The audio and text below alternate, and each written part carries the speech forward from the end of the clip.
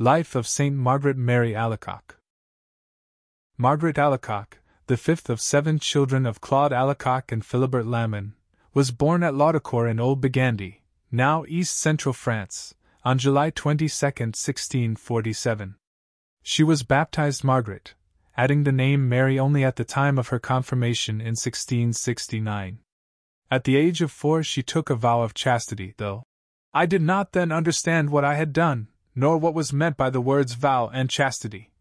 From her earliest years she was tenderly devoted to the Blessed Sacrament and to the Blessed Virgin. Her father died when she was 8. When she was 8 and a half, she was sent to the school of the Urbanist nuns at Tyrolis, where she received the only 2 years of formal education she ever had.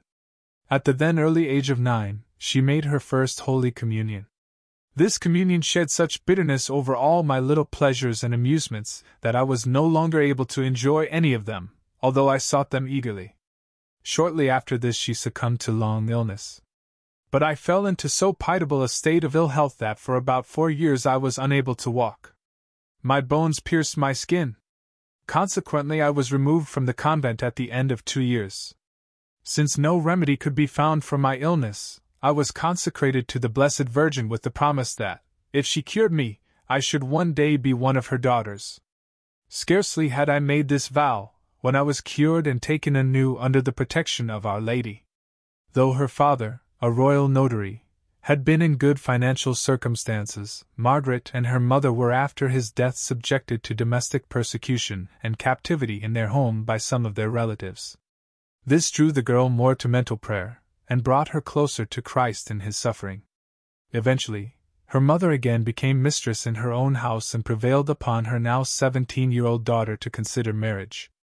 This brought about an inner conflict, and a struggle began in her soul between the devil and the world on one hand and our Lord and her vow on the other. Satan! Poor fool, what do you mean by wishing to be a nun? You will become the laughing-stock of the world, for you will never be able to persevere. Her Savior after the scourging. Would you take this pleasure, whereas I never had any and delivered myself up to every kind of bitterness for love of you and to win your heart? Nevertheless, you would still dispute with me. I had indeed committed great crimes, she writes. For once during the days of Carnival, together with other young girls, I disguised myself through vain complacency. This has been to me a cause of bitter tears and sorrow during my whole life, together with the fault I committed in adorning myself in worldly attire through the same motive of complacency towards the persons above mentioned. She was induced against her better judgment to apply for admission into the Ursuline order at Macon, but was suddenly called home just as they were ready to open the convent door to me. On May 25, 1671, she paid her first visit to her dear Père, where as soon as I entered the parlor, I heard interiorly these words, "It is here that I would have you be." She took the habit August 25, 1671, and made her profession November 6, 1672, as the first daughter of the new superior, Mother de Saumaise, who was to figure so largely in her later life. Christ had carefully prepared his servant for her great mission, through suffering, prayer, and special guidance. Her sufferings were to continue to the end, her prayer would become ecstatic, the Savior himself would be her personal spiritual director till death. In this way she would be able to present to the world the devotion to the Sacred Heart in its modern form. Our Lord made many revelations to Margaret Mary, perhaps 40. The most striking of these began on December 27, 1673. They ended with the greatest of them all. "Behold this heart." In June 1675. It was during this year that Claude de la Colombière, a saintly young priest of the Society of Jesus, was providentially sent to Paris-le-Monial and appointed extraordinary confessor to the Visitandine community of which Margaret Mary was a member. He encouraged and reassured her, and himself became an apostle of the devotion of the Sacred Heart for the few years of life that remained to him. The notes of his retreat made in London in 1677, where he was sent after only 18 months in Paris, were to be a great instrument in promoting devotion to the Sacred Heart of Jesus. Margaret Mary was mistress of novices from 1685 to 1686. Her death came on October 17, 1690. Her body still rests at Paris-le-Monial. The process with a view to her canonization was begun in 1715. She was declared venerable in 1824, blessed in 1864, and became Saint Margaret Mary on May 13, 1920. In her own words, "It is for the love of Thee, O my God, and through obedience, that I submit to write this account, asking Thy pardon for the resistance I have made. Thou alone knowest how great my repugnance thereto is. Thou alone therefore canst give me strength to overcome it, for this obedience was given me by Thee, in order to punish the exceeding pleasure which I have ever felt and the precaution I had taken to bury myself in entire oblivion on the part of creatures. It was after having obtained a promise from persons who I thought would be able to help me in this, and after I had committed to the flames what remained to me of the former account I had written through obedience, that this present order was given me. Grant, O my sovereign good, that I may write nothing but what may be for Thy greater glory and my own confusion. O my only love! How much I am indebted to Thee! From my tenderest years Thou didst prevent me with Thy grace and didst constitute Thyself the master and possessor of my heart, although Thou knewest full well the resistance it would make Thee. As soon as I was able to know myself, Thou didst manifest to my soul the hideousness of sin, the sight of which imprinted in my heart so intense a horror thereof, that the least stain was an insupportable torment to me. In order to check my childish vivacity, it sufficed to say that God would be offended. This would make me stop at once and turn away from what I wanted to do.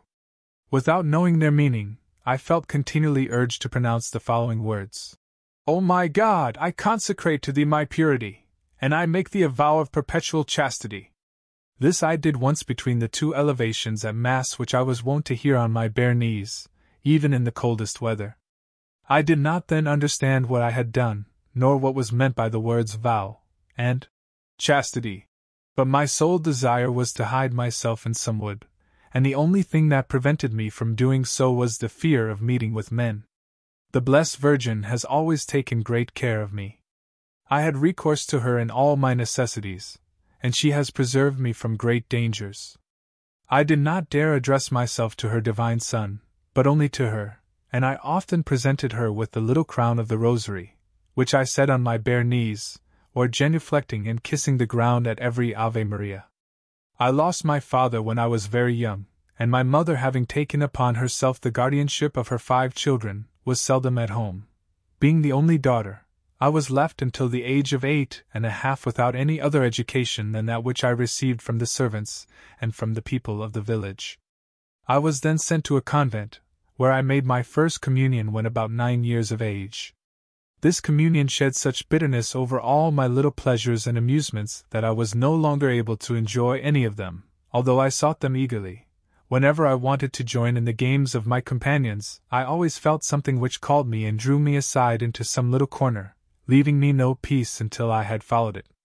Our Lord then made me give myself to prayer, and I did almost always either prostrate or on my bare knees or making genuflections, provided nobody saw me, for it was strange torment to me when I was noticed.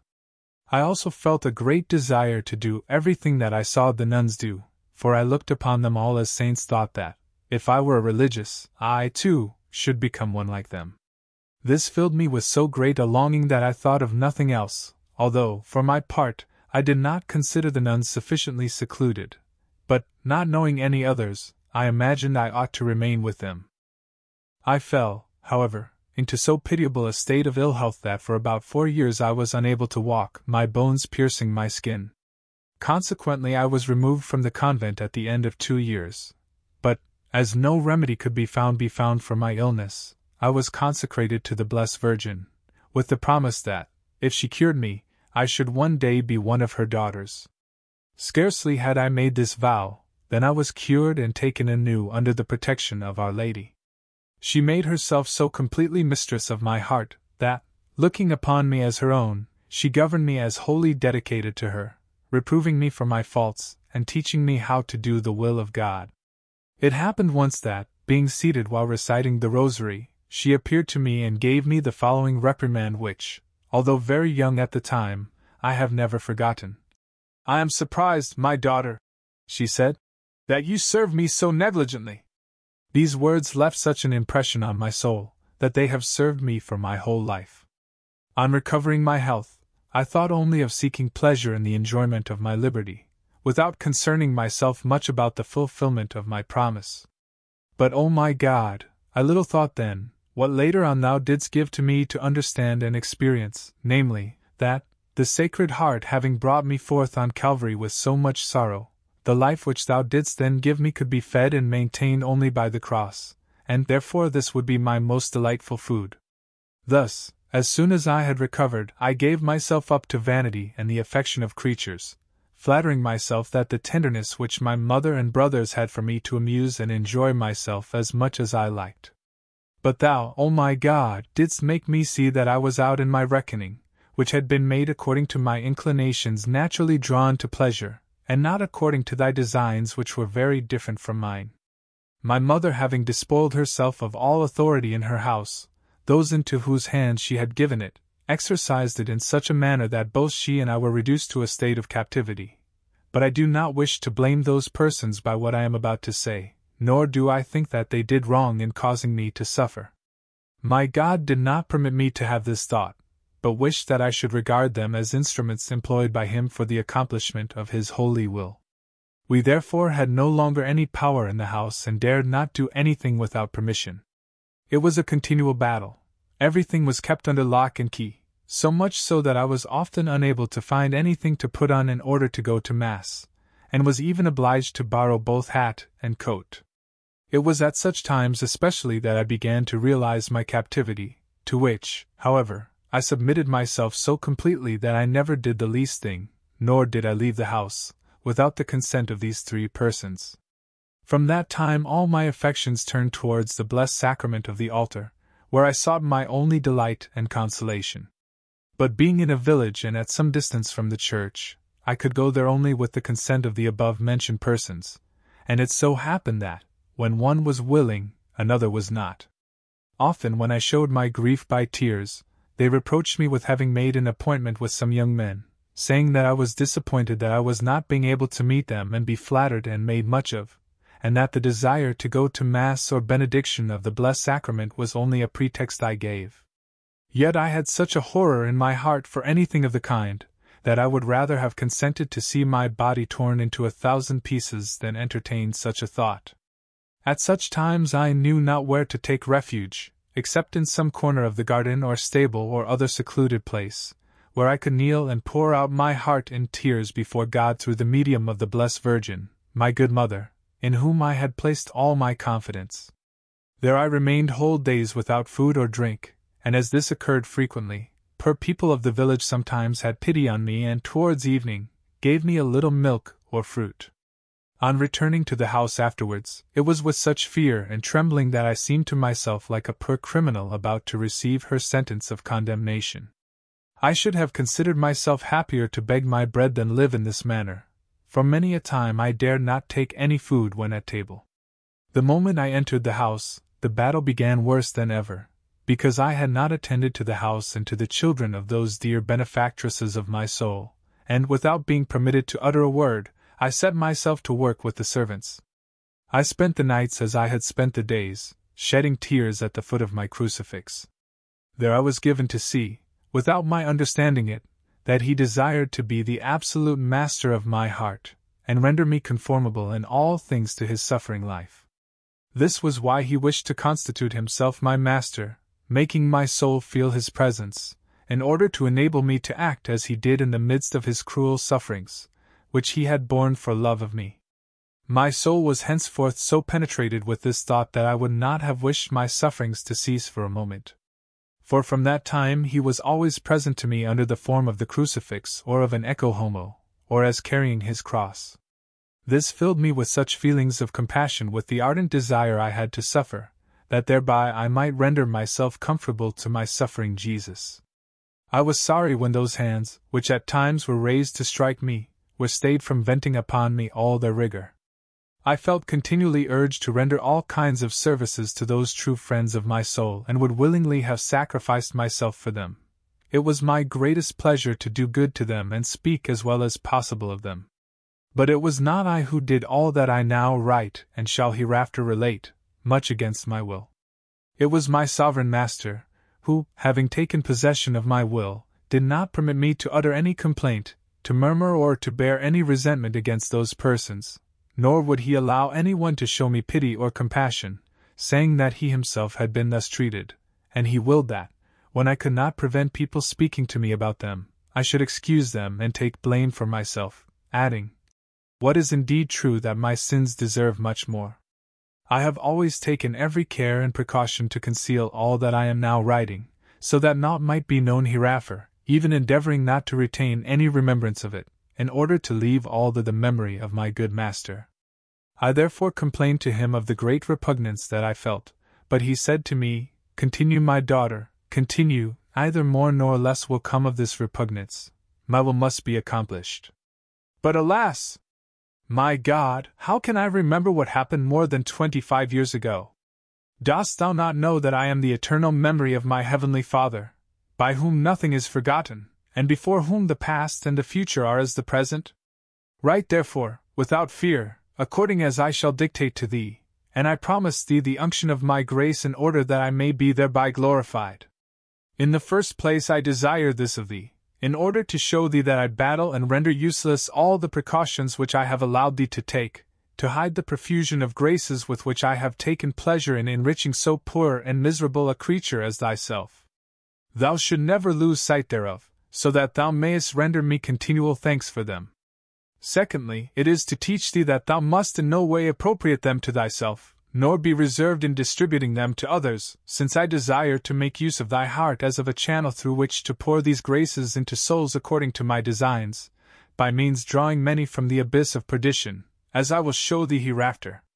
Thirdly, it is to manifest that I am the eternal truth and that the graces which I have bestowed in thee are open to every kind of examination and test. After these words I felt so strengthened that, despite the great fear I have lest this account should be seen, I am resolved to continue at any cost, in order to accomplish the will of my sovereign master. The heaviest of my crosses was that of not being able to alleviate those of my mother, which were 100 times harder to bear than my own. I did not, however, give her the consolation of speaking about them for fear of offending God by the satisfaction we might have had in conversing about our troubles. I felt this most keenly when she was ill, because, being wholly abandoned to my care attendants, she had much to suffer on this account. At times, everything was locked up, and I had even to go and beg for eggs and other things necessary for sick people. It was no little torture for my natural timidity to be thus obliged to apply to the villagers, who frequently said no more to me on the subject than I would have wished. Once, when she was suffering from a dangerous attack of erysipelas in the head, which was much swollen and excessively inflamed, they contented themselves with having her bled by a common village surgeon who happened to be passing by. He told me that she could not recover without a miracle, still no one showed the least trouble or concern except myself. In truth, I knew not to whom to have recourse, except to my usual refuge, the Most Holy Virgin, and to my sovereign master the anguish in which I was continually plunged. In the midst of all this, I received from those around me only contempt, injuries and accusations, and I knew not where to take refuge. On the feast of the circumcision of our Lord I went to Mass, and I asked him to be himself the physician and remedy for my poor mother, and to teach me what I must do for her. This he did in so merciful a manner that on my return home I found the swelling had burst, leaving an open wound in the cheek, about the size of the palm of the hand, which exhaled so insupportable an odor that no one would approach her. I did not know how to dress a wound, and until then had never been able even to look at or touch one. Having no other ointment but that of divine providence, all I could do was remove each day a quantity of putrid flesh, but I felt such courage and confidence in the goodness of my sovereign, who seemed to be always present, that, in a few days, contrary to all expectation, the wound was healed. During the time of her illness, I seldom went to bed or slept. I scarcely took any food, and often passed entire days without eating. But my divine master consoled and strengthened me with perfect conformity to his most holy will, so that I had recourse to him in all that happened to me, saying, "O my sovereign master! This would not have happened if thou hadst not willed it so, but I return thee thanks for having permitted it, that thereby I may be made more like unto thee." In the midst of all this, I felt strongly drawn to mental prayer, and this likewise was a cause of much suffering to me. I knew not how to make it, nor how to learn to do so, not having any opportunity of conversing with spiritual persons. All I knew of it was the single word mental prayer, by which my heart was ravished. I again addressed myself to my sovereign master, and he taught me the manner in which he wished me to make it, which has served me for my whole life. He made me prostrate myself humbly before him to ask his pardon for everything by which I had offended him, and after an act of adoration, I offered him my prayer, without knowing how to set about it. He then presented himself to me in the mystery in which he desired me to consider him, applied my mind so closely to it, and kept my soul and all my powers so absorbed in him that I felt no distraction. My heart was consumed with the desire of loving him, which gave me an insatiable longing for Holy Communion and for suffering. However, I knew not what I'd do, for I had no time at my disposal except the night, of which I spent as much as I could in prayer. But although this occupation was inexpressibly delightful to me, I did not think it was a form of prayer, and feeling myself ceaselessly urged to pray, I promised my divine master that, as soon as he taught it to me, I would give to it all the time I could. Nevertheless, his goodness kept me so strongly occupied in the manner I have just said that it gave me a distaste for vocal prayers, which I could never say when in presence of the Blessed Sacrament, being then so absorbed in prayer that I never felt weary. I could have passed whole days and nights there, without eating or drinking, and without knowing what I was doing, except that I was being consumed in his presence like a burning taper, in order to return him love for love. I could not remain at the entrance of the church, and, in spite of the confusion I felt, I never failed to go as near as I could to the Blessed Sacrament. I envied and counted those alone happy who were able to communicate often and who were at liberty to remain before the Most Holy Sacrament, although it is true that I made bad use of my time, and I fear that I did nothing but dishonor it. I also strove to gain the goodwill of the persons of whom I have spoken above, that I might thus obtain some moments before the Blessed Sacrament. It happened once that, before Christmas, the parish priest gave out from the pulpit that whoever should not have slept on Christmas Eve could not go to communion. As in punishment for my sins I was never able to sleep on the vigil of Christmas, I did not dare communicate. That day of rejoicing was consequently for me a day of tears which took the place of food and pleasure. I had indeed committed great crimes, for once during the days of Carnival, together with other young girls, I disguised myself through vain complacency. This has been and was by him lovingly to me a cause of bitter tears and sorrow during my whole life, together with the fault I committed in adoring myself in worldly attire through the same motive of complacency towards the persons above mentioned. They were, however, employed by God as instruments of divine justice to avenge himself for the injuries I had done him by my sins, for they were virtuous persons and had no bad intention in acting as they did with regard to us, and I truly believe that they failed not in any way. It was my God who willed it thus, and I felt no ill will towards them. Alas! My Lord, have pity upon my weakness in the excess of my grief and confusion which, while writing this, Thou dost make me feel so vividly owing to the long resistance I have made Thee. Sustain me, O my God, that I may not succumb under the rigor of these just reproaches. No, I protest that, with the help of Thy grace, I will never more resist Thee, even though it should cost me my life and draw upon me the contempt of creatures, yea, though all the fury of hell should rise up in arms against me to avenge Thee.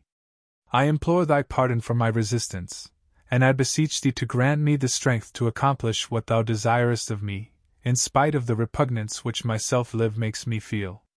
But to continue, as I grew up, my crosses increased, for the devil, in order to make me fail against the vow I had made, brought about that I should be presented with several advantageous offers of marriage. This drew to the house much company that I was obliged to see, and this was no little torture to me. For, on the one hand, my relations pressed me to accept, and my mother, incessantly weeping, told me that she looked to me as her only hope of putting an end to her misery by joining me as soon as I should be settled in the world, adding that this would be a great consolation to her. On the other hand, God pursued my heart so powerfully that I had no longer any peace, for not only was my vow constantly before my eyes, but I thought of the fearful torments which awaited me, if I should fail to keep it. The devil especially took advantage of the tender affection which I had for my mother, unceasingly representing to me the tears she shed, suggesting that she would die of grief if I became a nun and that, as she depended entirely upon me for the care and attendance she required, I would be responsible for her death before God. This was an unbearable torment to me, because we loved each other so dearly that we could not bear to be parted. Thus the desire to be a nun, and the extreme horror I had of anything against purity haunted me without ceasing. All this made me suffer a martyrdom, for I had no respite, and many were the tears I shed, not knowing what course to take and having no one to whom I could open my heart. Finally, the tender love for my mother began to get the upper hand, and I thought that, as I was but a child when I made my vow and did not understand the meaning thereof, I could easily obtain a dispensation from it. Added to this, I dreaded renouncing my liberty, for I thought I should no longer be able to fast, give alms, and take the discipline as often as I wished, and also that the religious life required such a great holiness in those who embraced it, that it would be impossible for me ever to attain to it, and that I should lose my soul in the cloister. I therefore began to frequent society, and to adorn myself in order to please others, trying to enjoy myself as much as I could. Thou, O my God, wert the sole witness of the extent and duration of this terrible interior conflict, to which I should have succumbed 1,000 times over, had it not been for the special help of thy merciful goodness, which had designs over me far other than those I planned in my heart.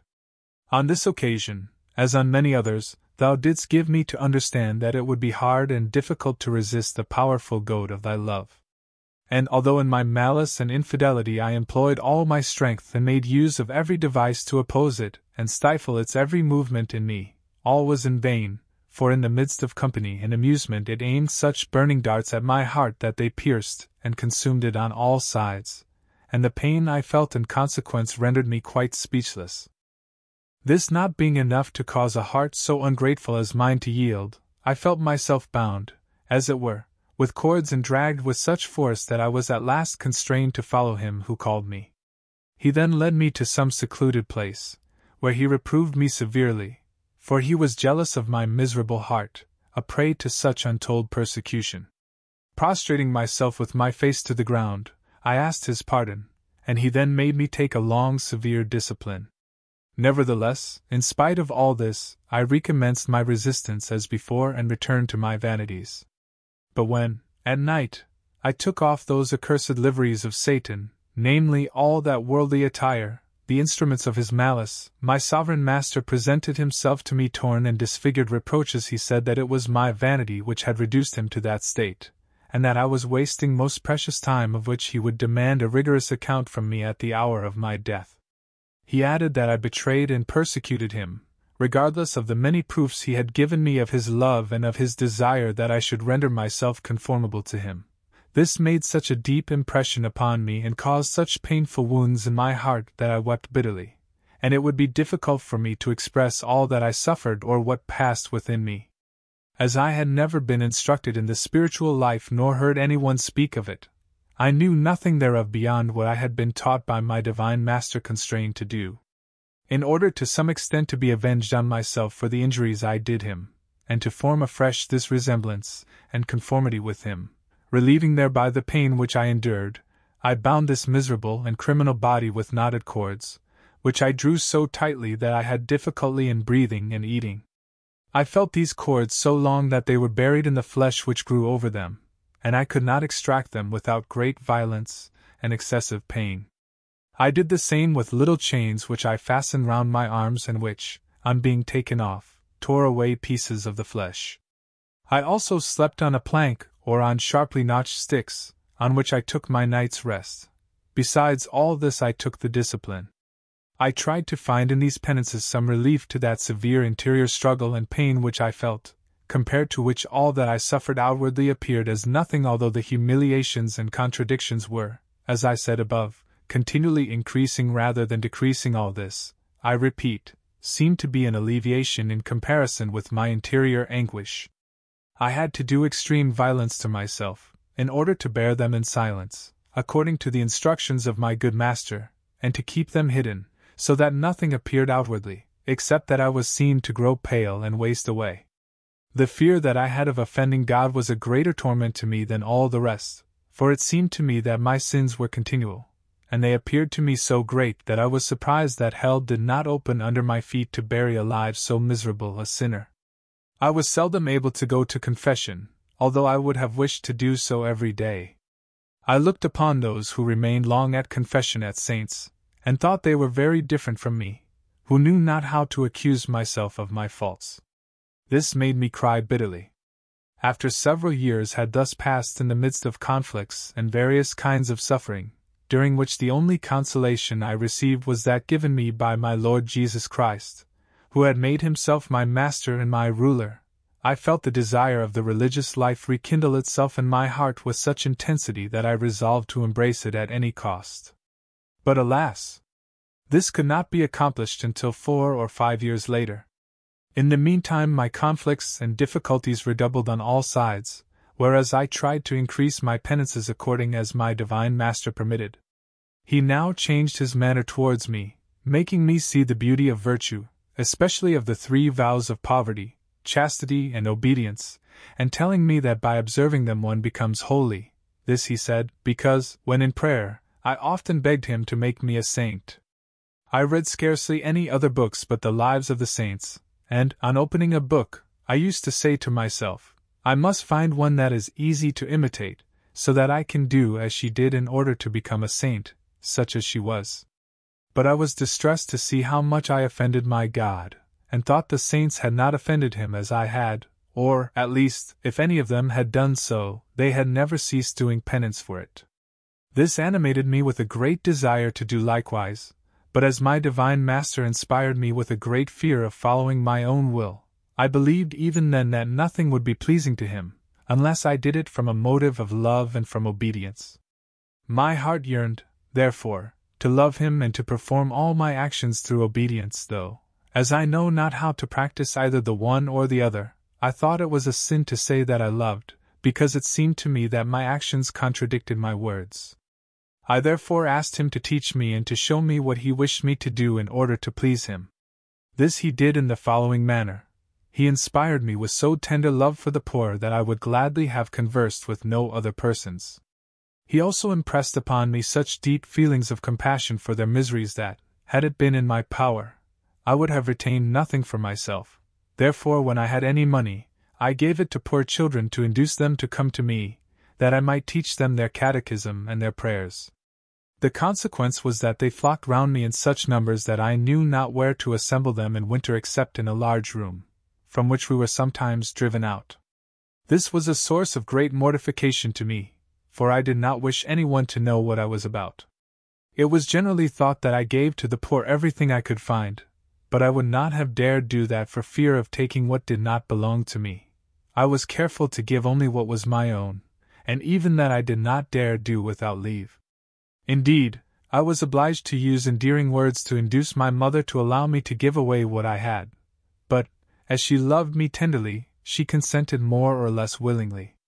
If at times she refused, I remained in peace, and a little later I returned to the charge, for I could no longer do anything without permission.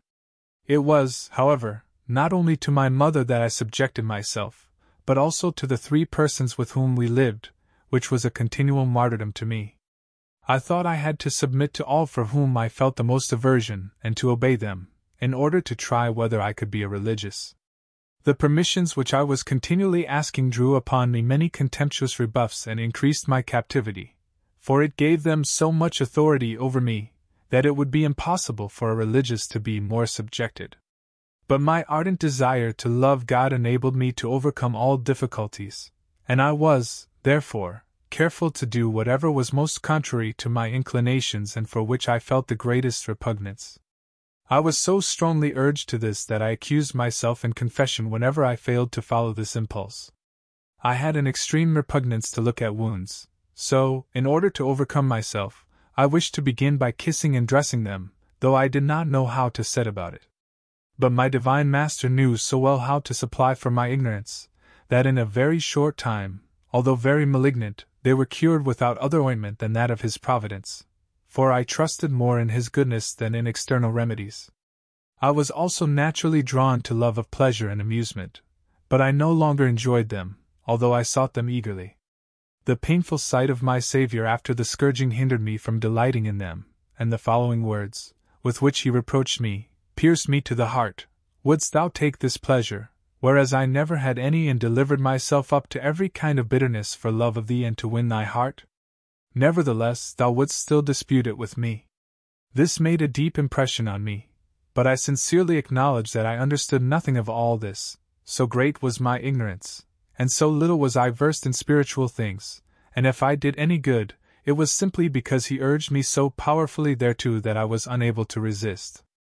I am conversed with confusion as I write all this, and I would wish it to be known how deserving I am of the most rigorous eternal chastisement in account of my continual resistance to God and my opposition to His grace.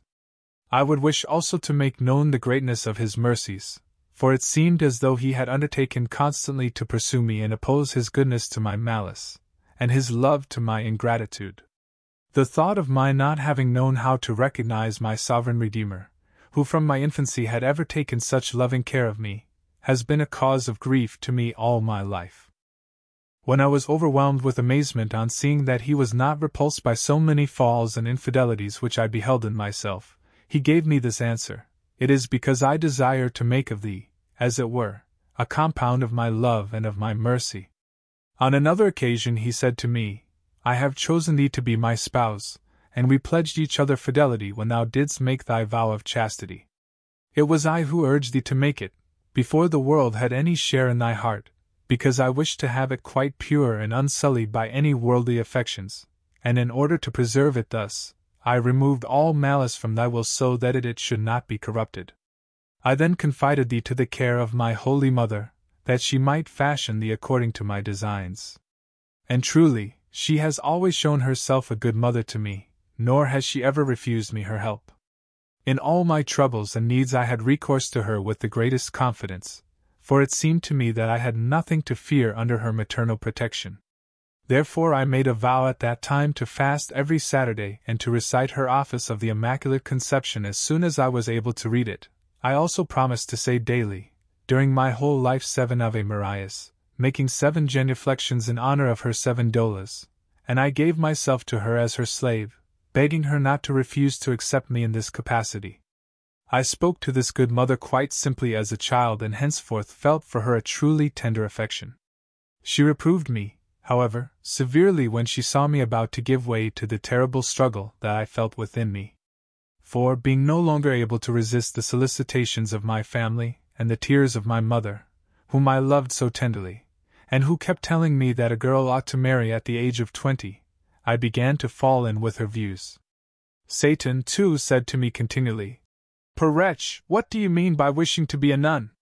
You will become the laughing stock of the world, for you will never be able to persevere, and how ashamed you will be, when you put off the religious habit and leave the convent. When will you then go to hide yourself? Amidst all this I shed bitter tears, for owing to the great distaste I had for marriage, I knew not what to do, till at last my divine Master, who always kept my vows before my eyes, had pity on me. One day after communion he showed me, if I am not mistaken, that he was the most beautiful, the wealthiest, the most powerful, the most perfect and the most accomplished amongst all lovers. After having pledged myself to him for so many years, how came it, he said, and I now sought to break with him for another? Oh! Be assured that, if thou dost me this wrong, I will abandon thee forever. But if thou remainest faithful to me, I will never leave thee. I myself will be thy victory over all thy enemies. I pardon thy ignorance because, as yet, thou dost not know me. But if thou art faithful to me and followest me, I will teach thee to know me, and I will manifest myself to thee. While he was thus speaking, he spread such great calm over my interior and filled my soul with such deep peace, that I resolved henceforth to die rather than to change. It then seemed to me that my bonds were broken, and that I had nothing more to fear, for I thought that, if the religious life were a purgatory, it would be easier for me to purify myself therein during the remainder of my life, than to see myself cast into that hell which I had so often merited by my grievous sins and resistance. Having thus decided for the religious life, the divine spouse of my soul, fearing lest I should again escape him, asked me whether, considering my weakness, I would agree to his taking possession and making himself master of my liberty. I willingly consented, and from that time forth he took such firm hold of my liberty that I never more enjoyed the use of it. From that moment he penetrated so gently and deeply into my heart that I renewed my vow, which I now began to understand. I told him that, if it were to cost me 1,000 lives, I would never be anything but a religious. This I now openly declared, asking that all suitors should be dismissed, no matter in how advantageous a light they were represented to me. Seeing me so resolute, my mother shed no more tears in my presence, but she did so continually with all who spoke to her of it, and they did not fail afterwards to tell me that, as she had no one to attend her, I should be the cause of her death if I left her, and that I should have to answer for it before God, adding that I could be a religious just as well after her death as during her lifetime. One of my brothers, who had a special affection for me, made every effort to turn me from my purpose, offering to assist me with his own means to a better settlement in the world. But my heart had become as insensible as a rock to all this, although I had to remain 3 years longer in the world. I was now sent to one of my uncles whose daughter was a religious, and who, knowing that I, too, desired to be one, did all she could to induce me to join her. But not feeling drawn to the Ursulines, I said, "If I were to enter your convent, it would only be through affection for you, whereas I wish to go to one, where I shall have neither friend nor acquaintance, so that I may be a religious only for the love of God." As, however, I was unacquainted with any other religious order, I was at a loss to know where to go, and began to fear that I must yield to her importunities, the more so as I loved this cousin very much. She, on her side, made use of the authority which, as my guardian, my uncle had over me, and I dared not resist him. He loved me as one of his own children, and it was for this reason that he wanted to have me near him, and would not allow my brother to take me home, saying that he meant to conquer me. My brother, who had never consented to my desire to be religious, was much displeased with me, for he imagined that I was agreeable to all this and that I wanted to enter the Ursulines in spite of him, and without the consent of my family. But this was far from my thoughts, for, the more I was pressed to enter, so much the greater was my aversion to do so, and a secret voice said to me, "It is not there that I would have thee, but at the Holy Mary's." I was not allowed, however, to visit them, although I had several relations there, and I was told things about them capable of discouraging the most resolute mind. But the more they tried to dissuade me from joining them, so much the more I liked them and felt my desire to enter there increase, owing to the sweet name of Holy Mary which made me feel that I should find therein what I was seeking. Once when I was looking at a picture of the great Saint Francis of Sales, it seemed to me that he called me his daughter and cast upon me a look so full of paternal love that I no longer regarded him otherwise than as my good father. But I did not dare mention this, and knew not how to withdraw myself from my cousin and her community, who gave me such proofs of affection that I could no longer withstand them. As they were ready to open the convent door to me, I received the news that my brother was very ill and my mother at death's door. I was consequently obliged to leave at once and go home without their being able to prevent me, although at the time I was ill myself, more in consequently of being forced to enter a convent to which I did not feel called by God, than from anything else. I traveled all night, the distance being about 10 leagues. In this manner I was released, but only in order to take up again a heavy cross, which I will not specify, having already written enough on the subject. Suffice it to say that all my former sufferings were redoubled. I was again told that my mother could not live without me, since my having been away for so short time had been the cause of her illness, and that I should have to answer before God for her death. This being said to me by ecclesiastics, and my affection for my mother being so great, I was deeply grieved, and the devil took advantage of this to make me believe that it would be the cause of my eternal damnation. On the other hand, my divine Master urged me so powerfully to leave all and to follow him, that I had no longer any rest. He also inspired me with so ardent a desire to conform myself to his suffering life, that all I endured seemed to be as nothing. This made me redouble my penances, and prostrating myself at times at the foot of my crucifix, I said, "How happy should I be, O my dear Saviour, if thou wouldst imprint on me the likeness of thy sufferings!" To which he replied, "This is what I intend to do, provided that thou dost not resist me and that thou on thy side dost contribute thereto. In order to give him some drops of my blood, I then bound my fingers tightly and pierced them with needles, and during Lent, I took the discipline every day for as long a time as I was able in honor of the strokes he received during scourging, but however long a time I took it, I was scarcely able to offer any blood to my master in return for that which he had for love of me. As it was on the shoulders that I scourged myself, I required much time for it. But during the 3 days of Carnival, I would have wished to tear myself to pieces in reparation for the outrages perpetrated against His Divine Majesty by sinners. I fasted on those days as much as possible, on bread and water, and the food which was given to me, I gave to the poor.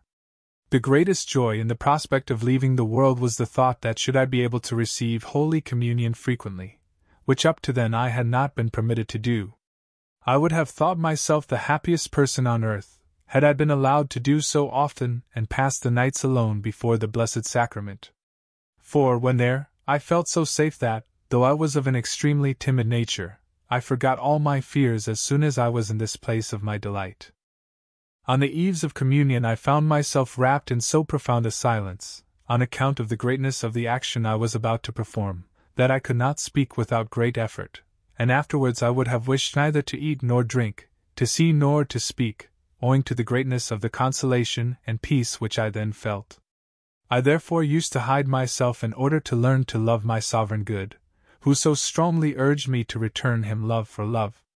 But I thought that I could never love him enough no matter what I did, unless I learned how to meditate.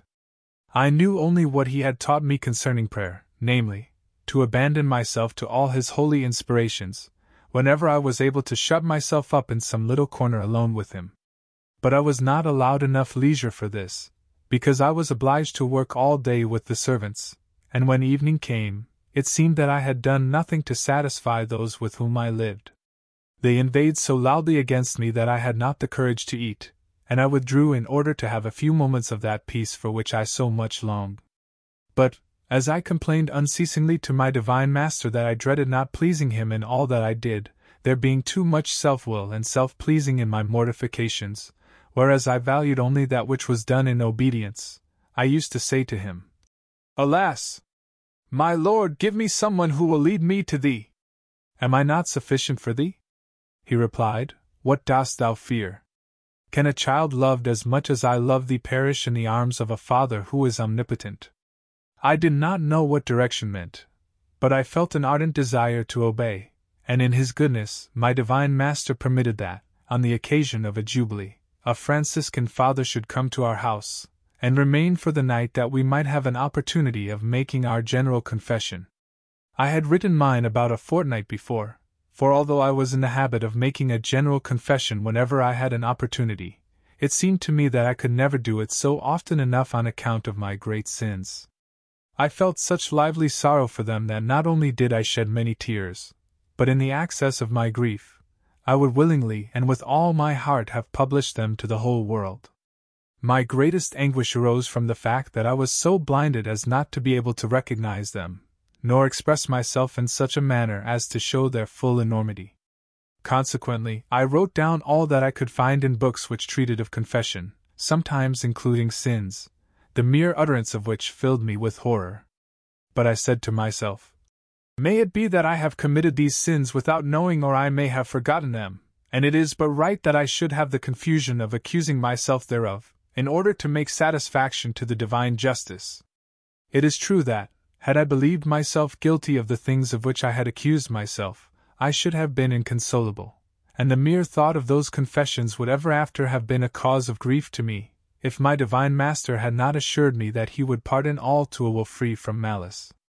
When I made my confession to that good Father, he made me pass over several sheets of paper without allowing me to read them, although I begged him to permit me to satisfy my conscience, being a greater sinner than he thought me to be.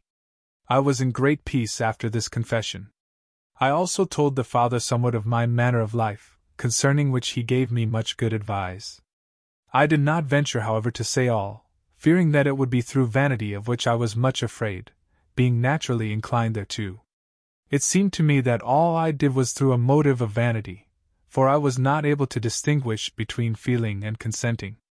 I suffered much in consequence, for I had a dread of sin separating my soul from God. The good Father promised me some instruments of penance. I told him that my brother had kept me in the world for the space of 4 to 5 years, during which time I had constantly thought of becoming a religious.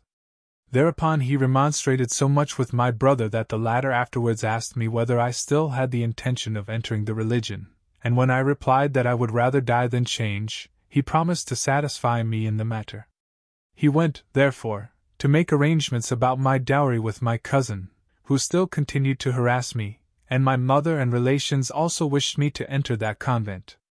I was at a loss how to prevent it, but while my brother was away, I had recourse to the Blessed Virgin, my good mistress, through the intercession of Saint Hyacinth, to whom I prayed, and I had several masses said in honor of my Holy Mother, who, to console me, said lovingly, "Fear nothing, thou shalt be my true daughter, and I will always be thy good mother." These words calmed me so much that I had not the least doubt of their realization in spite of all opposition. On his return, my brother said, "They ask 4,000 lives. It remains for you to do as you please with your money, for nothing as yet has been settled." I replied in a decided manner, "It will never be settled, for I wish to go to the Holy Mary's, in a distant convent where I shall have either relations or friends, because I desire to be a religious for the love of God alone. In leaving the world I will do so wholly and entirely, and will hide myself in some little nook in order to forget it, to be forgotten by it, and to see it no more." Several convents were proposed, but I could not make up my mind about them. As soon, however, as they mentioned Pere, my heart was overjoyed and I consented at once. But I had yet a severe trial to undergo, for I was obliged to go and see the nuns with whom I had been when I was 8 years old.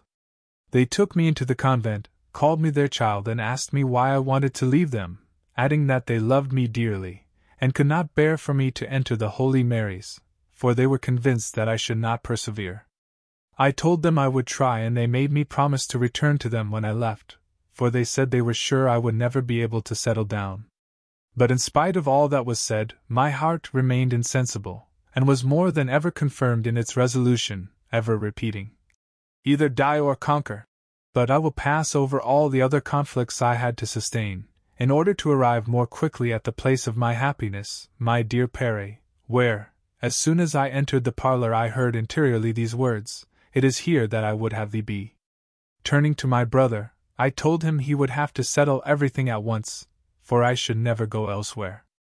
This surprised him all the more because he had taken me there merely to see the nuns of Holy Mary without letting it be known that I wanted to be one of them, and I had promised him this. However, I would not return home until everything had been settled. Thereupon it seemed to me that I began a new life, so great was the peace and happiness that I felt. I appeared so gay that those who knew nothing of what was going on said, "Look at her, she is not much like a religious." And in truth, I wore more trinkets than I have ever done before, and took part more frequently in amusements, on account of the great joy which I felt at seeing myself wholly and entirely belonging to my sovereign good. While I am writing this, my good master often makes me this loving reproach, "See, my daughter, whether thou canst find a father, whose love for his only son has prompted him to take such great care of him, or show him such delicate proofs of his love, as are those which I have given and will yet give to thee of mine, for from thy tenderest years it has borne kindly with thee, and has trained and formed thee after my own manner, awaiting thee patiently, without being disheartened in the midst of all thy resistance. Remember, therefore, if ever thou shouldst be unmindful of the gratitude thou owest me and not refer the glory of all to me, it would be the means of making this inexhaustible source of all good dry up for thee." At last the long-wished-for day dawned on which I was to bid farewell to the world. Never before had I felt such joy and firmness of purpose, for my heart seemed to be insensible to all the marks of affection and sorrow which were lavished upon me, especially by my mother, and I shed not a tear on leaving her. It appeared to me that I was like a slave who sees herself released from her prison and her chains, in order that she may enter the house of her spouse to enjoy, without reserve, his presence, his wealth and his love. This is what he said to my heart, which was overcome with joy, and I could give no other reason for my vocation to Holy Mary than I wished to become a daughter of the Blessed Virgin. Nevertheless, I must own that when the moment of my entrance arrived, which was on a Saturday, all my former sufferings returned, which combined with various others made such a violent assault upon me that it seemed, on my crossing the threshold of the convent, as though my soul were about to be separated from my body. Immediately after, however, I understood that our Lord had cut off the sackcloth of my captivity, and was clothing me with his robe of gladness. In a transport of joy, I exclaimed, "It is here that God wills me to be!" And I felt engraven on my mind the persuasion that this house of God was a holy place, that all who dwelt therein must be holy, and that the name of Holy Mary signified that I must become a saint at any cost, abandoning and sacrificing myself to all without reserve or restriction. What sweetened the things that appeared most difficult to me in those beginnings was that every morning for some days I was awakened by the following words, which I distinctly heard, although I did not understand them: Dilexiste justitium, and the remainder of the verse, and at other times, Audia filia et vide, ect, and again, Thou hast known thy path and thy way, O my Jerusalem, house of Israel! But the Lord will guide thee in all thy ways and will never abandon thee. All this I told my good mistress, without understanding it, for I looked upon her and my superior as upon my Lord Jesus Christ on earth. As I had never known what it was to be guided and directed, I was happy to find myself in a state of dependence, so that I might be able to obey, and I considered all that was said to me as so many oracles, feeling that I should have nothing to fear when acting under obedience. As I asked my mistress to teach me how to make mental prayer for which my soul hungered so greatly, she could scarcely believe that, having entered religion at the age of 23, I knew not how to make it. Upon my assuring her of my ignorance, she said, "Go and place yourself before our Lord like a blank canvas before a painter." Not understanding what she meant, I would have liked her to explain, but I dared not ask her to do so. However, an interior voice said to me, "Come, and I will teach thee." As soon as I went to prayer, my sovereign master gave me to understand that the canvas was my soul whereon he wished to paint all the features of his suffering life, which had been spent wholly in love, silence, privation and solitude, and finally had been consummated in sacrifice. These characters he would imprint on my soul, after having purified it from all the stains with which it was as yet sullied, both through the love of self, and through affection for earthly things and for creatures to whom my compliant nature was much drawn. At that moment he deprived me of everything, and after having emptied my heart and laid bare my soul, he enkindled therein such an ardent desire to love him and to suffer that I no longer had any rest. He pursued me so closely that I had no leisure except to think of how I could love him by crucifying myself. His goodness towards me had ever been so great that he has never failed to provide me with means of doing so. Although I concealed nothing from my mistress, I nevertheless found the designs of extending her permissions with regard to penances, and of going beyond her intention. When in the act of doing this, our holy founder interposed and gave me so severe a reproof that I have never since had the courage to recommence. His words remain deeply engraven on my heart. "What is this, my daughter? Dost thou think to please God in surpassing the limits of obedience, which is the foundation and principal support of this congregation, and not austerities?" Thus I spent the time of my probation, animated with an ardent desire to belong entirely to God, who in his mercy was ever urging me on in order to make me attain this happiness. When at length I received our holy habit, my divine master gave me to understand that now was the time of our espousals by which he acquired a new right over me, and that I was now doubly bound to love him with a love of preference. He gave me further to understand that, after the manner of the most passionate of lovers, he would, during that time, allow me to taste all that was sweetest and most delightful in the tokens of his love, which were indeed so excessive, that I was often quite overcome thereby and incapable of acting. This was a cause of such confusion to me that I did not dare show myself, for which I was reproved and told that such was not the spirit of the daughters of Holy Mary, which admitted of nothing extraordinary, and that, unless I renounced it all, I could not be received. This distressed me greatly, and I made every effort, and spared no pains to withdraw from this way, but all my efforts were in vain. My good mistress contributed also on her part, but without my understanding it. Do what I would, I found it impossible to follow the method of prayer presented to me and was always constrained to return to that of my Divine Master, although I made every effort to forget all and turn away from him. Seeing this and knowing to learn how to make it, I was given as aid to a sister who made me work during the time of meditation, and when I asked my mistress to be allowed to make it at another hour, she reproved me severely, saying that I could make my prayer while working during the exercises of the novitiate. I did so, and the sweet joy and consolation which my soul experienced was in no way diminished but on the contrary was ever more increased. I was ordered to hear the points of meditation in the morning, after which I was to leave the choir and employ the time in sweeping until prime. I was then required to give an account of my prayer, or rather of that which my Sovereign Master made in me and for me. In all this I had no other object in view but to obey. In doing so I felt an extreme pleasure despite any bodily suffering which might result therefrom.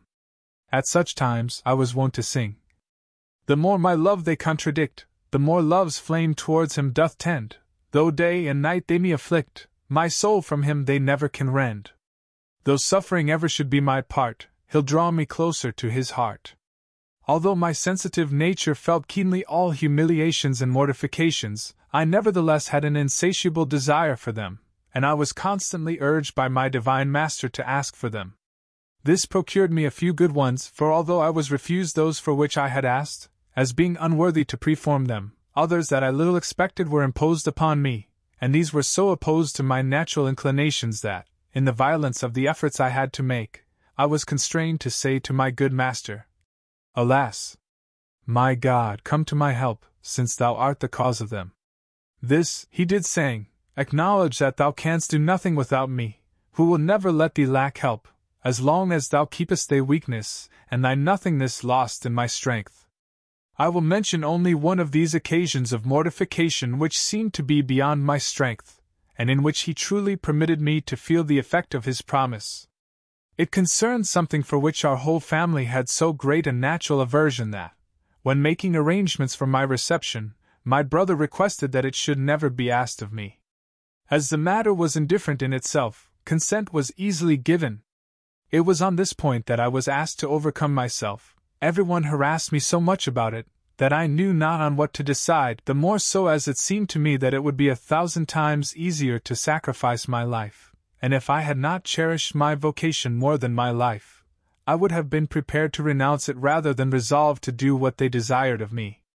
But it was useless to resist, since my Sovereign Master asked of me this sacrifice, on which so many others depended. For 3 days I struggled so violently that I excited the compassion of all, especially of my mistress. I did my utmost to do as she told me, but then my courage failed, and I nearly died of grief at not being able to overcome my natural aversion. "Alas," I said, "take away my life rather than let me fail in obedience." Whereupon she sent me away with these words, "I see you are not worthy to practice obedience. I now forbid you to do what I had ordered you." That was enough for me. "Either die or conquer," I said, and going before the Blessed Sacrament, my usual place of refuge, I remained about 3 or 4 hours imploring with tears and groans the strength to overcome myself. Alas! O my God, hast thou abandoned me? Must there still be some reserve in my sacrifice instead of its being wholly consumed as a perfect holocaust? But my Lord, wishing to try to the utmost the fidelity of my love for him, as he afterwards showed me, took pleasure in watching the conflict going on in his unworthy slave between divine love and natural repugnance. At last, however, he was victorious, for without any other consolation or arms than these words, "There must be no reserve in love," I went to my mistress, and kneeling before her, I begged her to allow me in pity to do what she had desired of me. I did it at last, although I never in my life felt so great a repugnance to anything, and the same was renewed each time I had to repeat the act during the following 8 years or thereabouts. After this sacrifice, my Sovereign Lord redoubled his graces and favors, which inundated my soul to such an extent that I was frequently forced to cry out, "O my God, stay this torrent which overwhelms me or increase my capacity to receive it." But I will omit mentioning here all his predilection for me and those outpourings of pure love, which were so great that I should not be able to express them. All this gave rise to fresh trials as the time for my profession drew near. I was told that it was evident I was not capable of acquiring the spirit of the visitation, which feared all such ways as are open to deception and illusion. I represented this to my sovereign, to whom I made the following complaint. Alas! My lord, wilt thou then be the cause of my being sent away? To which he replied, Tell thy superioress that she need not fear to receive thee, that I answer for thee, and that, if she will trust me, I will be thy surety. On my telling her this, she ordered me to ask, as a proof of security, that he would render me useful to holy religion by the exact observance of all that is prescribed. To this his loving goodness replied, 'Tis well, my daughter, I grant thee all this, for I shall render thee more useful than she thinks, but in a manner known at present only to me henceforth. I shall adjust my graces to the spirit of thy rule, to the will of thy superiors and to thy weakness, so that thou must regard as suspicious everything that might withdraw thee from the exact observance of thy rule, which it is my will that thou shouldst prefer before all else. Further, I am satisfied that thou shouldst prefer the will of thy superiors to mine, whenever they may forbid thee to do what I command thee. Suffer them to act as they please with thee. I shall know well how to find means for the accomplishment of my designs, even though they may appear to be opposed and contrary thereto. I reserve for myself only the guidance of thy interior, and especially of thy heart, for, having established therein the empire of my pure love, I will never yield it to others. Our mother and my mistress were satisfied with this promise, the effects of which were so manifest that they could no longer doubt that they were the words of the truth, for I had no interior disquietude, and my only desire was to obey, in spite of anything I might have to suffer in so doing. Esteem and praise were for me an intolerable martyrdom, and I looked upon them as just chastisements for my sins, which appeared to me so great that, in expiation for them and as a means of satisfying divine justice, all imaginable torments would have been sweet to me to bear. Having at last attained the long-desired happiness of holy profession, it was on that day that my divine Master willed to receive me for his spouse, but in a manner that I find myself incapable of expressing. I will merely say that he adorned me and treated me like a spouse of Thabor. This to me was harder than death, seeing in myself no resemblance to my spouse, whom I beheld all torn and disfigured on Calvary. But he said to me, Let me do everything in its time, for I will have thee now to be the sport of my love, treating thee according to its good pleasure, as children treat their playthings. Thou must, therefore, abandon thyself blindly and without resistance, allowing me to please myself at thy expense. Thou wilt lose nothing thereby. He promised never again to leave me, saying, Be ever ready and disposed to receive me, for henceforth I will make my abode in thee that I may be able to hold familiar converse with thee. From that time forward, he allowed me continually to enjoy his divine presence, in a manner which I had not yet experienced.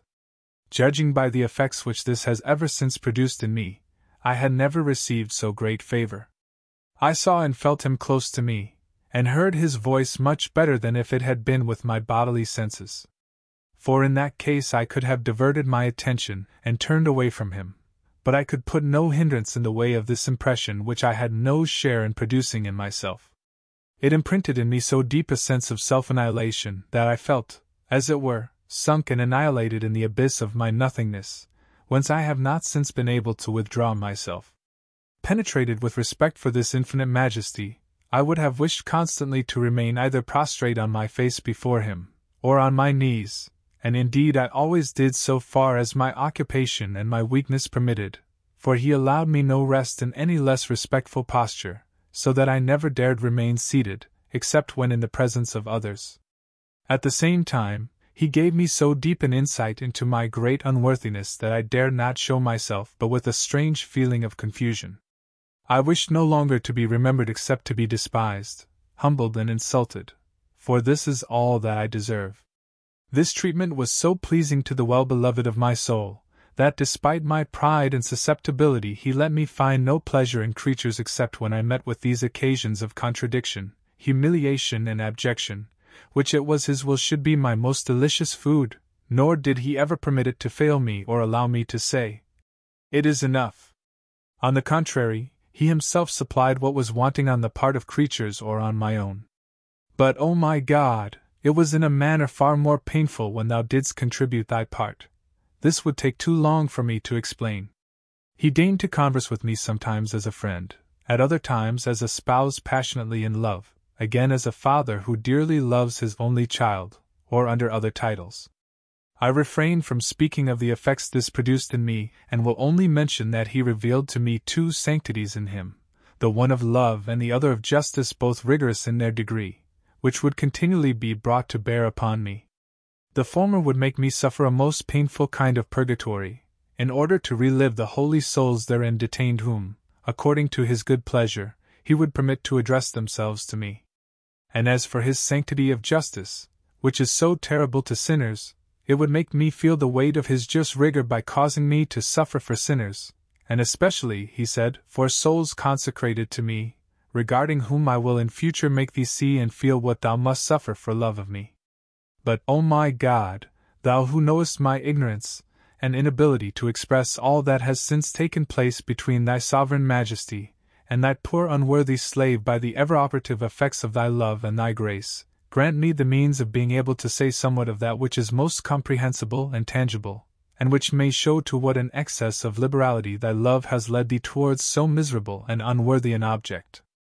As I held nothing back from my superior and my mistress, although it often happened that I understood nothing of what I told them, they impressed upon me that extraordinary ways were not suitable for the daughters of Holy Mary. I was deeply grieved at this and made every effort to turn aside from this way, but in vain, for the spirit which led me had already gained such power over mine, that not only my mind but all my interior powers were wholly absorbed in him, and I was no longer mistress of them. I did my utmost to follow the method of prayer and other practices which were taught me, but I was not able to retain anything. It was in vain that I read my points of meditation, for all vanished from my mind, and I could neither learn nor retain anything except what my divine master taught me. This was a cause of no little suffering to me, because they, i.e. her superiors, did their best to destroy his action within me, and I was ordered to do likewise. I made every effort to resist him, and followed minutely all that obedience demanded of me in order to withdraw me from his power, which, however, rendered all my attempts useless. I then poured out my heart to him, saying, "Why, O my sovereign master, why not leave me in the ordinary way of the daughters of Holy Mary? Hast thou then brought me to thy holy house to destroy me? I beseech thee, give these extraordinary graces to such chosen souls as will correspond with them better and glorify thee more than I do, for I only resist thee. All I wish for is thy love and thy cross, that suffices for me to become a good religious, which is all I desire." "Let us," he replied, "continue the conflict, my daughter. I am quite content to do so. We will see who will be victorious, the Creator or his creature, strength or weakness, the all-powerful or powerlessness, but whoever is conqueror will remain so forever." This filled me with deep confusion, whereupon he said, "Be assured that I am not by any means offended by all these struggles and the opposition thou dost make me through obedience for which I gave my life. But I will teach thee that I am absolute master of my gifts as also my creatures, and nothing will be able to prevent me from carrying out my designs. Therefore, not only do I desire that thou shouldst do what thy superiors command, but also that thou shouldst do nothing of all that I order thee without their consent. I love obedience, and without it no one can please me." This was so agreeable to my superior that she told me to abandon myself to his guidance, which I did, and my soul, which had hitherto suffered a cruel agony, was now filled with peace and joy. After Holy Communion he asked me to renew the sacrifice I had already made him of my liberty, and of my whole being, and I did so with all my heart. "Provided, O Sovereign Master," I said, "that thou wilt never allow anything extraordinary to appear in me, but what may cause me humiliation and abjection before creatures and lower me in their esteem. For, alas! O my God, I feel my weakness, I fear to betray thee, and that thou gifts should not be in safety with me."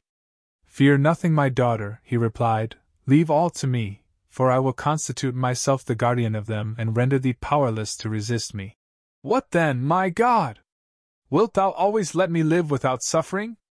Immediately a large cross was shown me, the extremity of which I could not see, but it was all covered with flowers. Behold the bed of my chaste spouses on which I shall make thee taste all the delights of my pure love. Little by little these flowers will drop off, and nothing will remain but the thorns, which was hidden because of thy weakness. Nevertheless, thou shalt feel the pricks of these thorns so keenly that thou wilt need all the strength of my love to bear the pain. These words delighted me, as I thought I should never find enough suffering, humiliations, or contempt to quench the burning thirst I had for them, and that I could never experience greater suffering than that which I felt at not suffering enough, for my love for him gave me no respite day or night.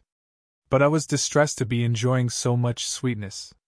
I wished for the cross alone, and in order to do this I desired to see my body always overwhelmed with austerities of work, of which I did my share as far as my strength permitted, for I could not live a moment without suffering.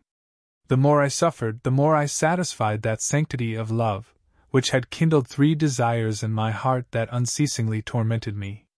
The first was to suffer, the second to love him and to receive Holy Communion, and the third to die in order to be united with him. I no longer cared for time or place, since my sovereign Lord accompanied me everywhere. I was quite indifferent to the use which was made of me, being certain that, as he had given himself to me without any merit on my part, but solely through his goodness, he could consequently not be taken from me, and this made me happy everywhere. I experienced this when, during the retreat before my profession, I was made to look after an ass and its foal in the garden.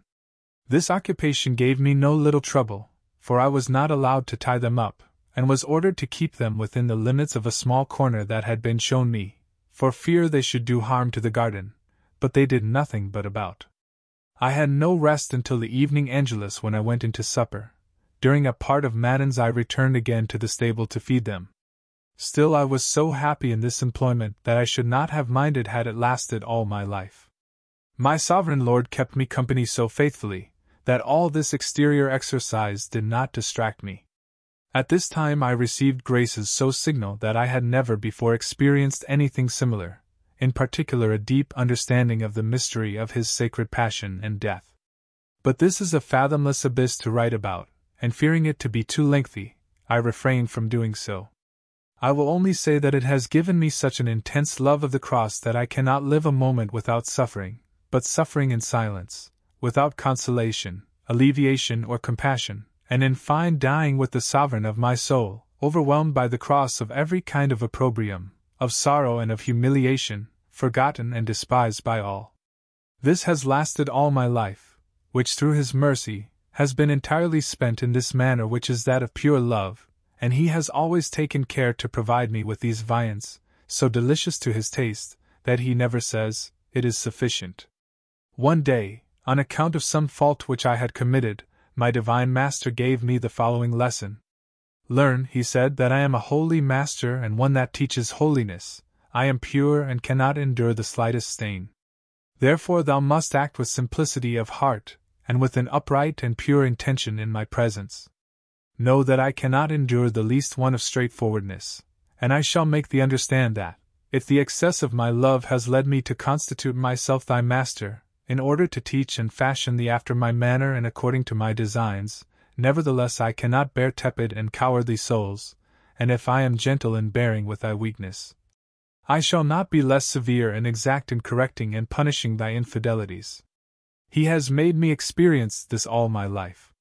For I can say that he did not allow the smallest fault to pass, in which there was ever so little wilfulness or negligence, without correcting and punishing me for it, although always with his infinite mercy and goodness. Nevertheless, I own that nothing was more painful and terrible to me than to see him ever so slightly displeased with me. All other sufferings, corrections, and mortifications were nothing to me in comparison. Hence it was that I went promptly to ask for penance for my faults, for he was satisfied with those imposed upon me by obedience. The faults he reproved most severely were a want of respect and attention in presence of the Blessed Sacrament, especially during the office and mental prayer, a want of uprightness and purity of intention, also vain curiosity.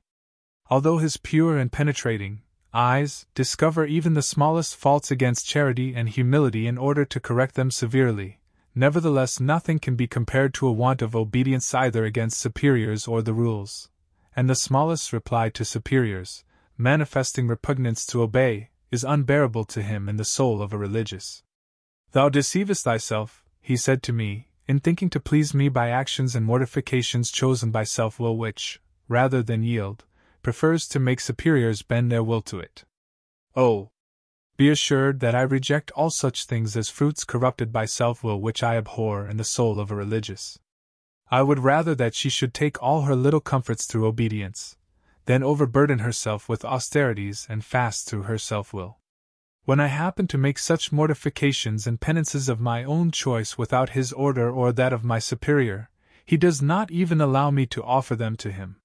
He reproves me for them, imposing a penance upon me as he does for my other failings, for each of which there is a particular punishment in the purgatory wherein he purifies me, in order to make less unworthy of his divine presence, of his communications and operations, for everything in me is done by him.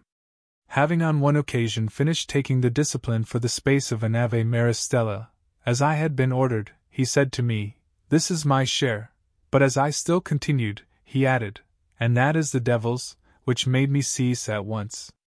Another time when I was taking it for the holy souls in purgatory, and wanted to exceed the permission given me, they immediately surrounded me complaining that I was striking them.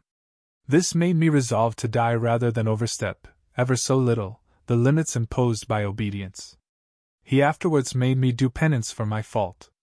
But nothing seemed difficult to me, because, at that time, he kept all the rigor of my troubles and sufferings absorbed in the sweetness of his love, which sweetness I often besought him to withdraw from me, that I might relish the bitterness of his anguish and dereliction, of his agony and opprobrium and of his other torments. But he told me that I was to submit indifferently to all his various intentions, and not lay down the law for him. "I will make thee understand hereafter," he said, "that I am a wise and learned director, who knows how to lead souls safely when they abandon themselves to me and forget themselves." One day, having a little more leisure, for the occupations confided to me left me scarcely any, I was praying before the Blessed Sacrament, when I felt myself wholly penetrated with that divine presence, but to such a degree that I lost all thoughts of myself and of the place where I was, and abandoned myself to this divine Spirit, yielding up my heart to the power of his love. He made me repose for a long time upon his sacred breast, where he disclosed to me the marvels of his love and the inexplicable secrets of his sacred heart, which so far he had concealed from me. Then it was that, for the first time, he opened to me his divine heart in a manner so real sensible as to be beyond all doubt, by reason of the effects which this favor produced in me, fearful, as I always am, of deceiving myself in anything that I say of what passes in me. "It seems to me that this is what took place. My divine heart," he said, "is so inflamed with love for men, and for thee in particular, that, being unable any longer to contain within itself the flames of its burning charity, it must needs spread them abroad by thy means, and manifest itself to them, mankind, in order to enrich them with the precious treasures which I discover to thee, and which contain graces of sanctification and salvation necessary to withdraw them from the abyss of perdition. I have chosen thee as an abyss of unworthiness and ignorance for the accomplishment of this great design, in order that everything may be done by me." After this he asked me for heart, which I begged him to take. He did so and placed it in his own adorable heart, where he showed it to me as a little atom which was being consumed in this great furnace, and withdrawing it thence as a burning flame in the form of a heart, he restored it to the place whence he had taken it, saying to me, "See, my well-beloved, I give thee a precious token of my love, having enclosed within thy side a little spark of its glowing flames, that it may serve thee for a heart, and consume thee to the last moment of thy life. Its ardor will never be exhausted, and thou wilt be able to find some slight relief only by bleeding. Even this remedy I shall so mark with my cross, that it will bring thee more humiliation and suffering than alleviation. Therefore I will that thou ask for it with simplicity, both that thou mayest practice what is ordered thee, as also to give thee the consolation of shedding thy blood on the cross of humiliations. As a proof that the great favor I have done thee is not imagination, and that it is the foundation of all those which I intend further to confer upon thee, although I have closed the wound in thy side, the pain will always remain. If hitherto thou hast taken only the name of my slave, I now give thee that of the beloved disciple of my Sacred Heart.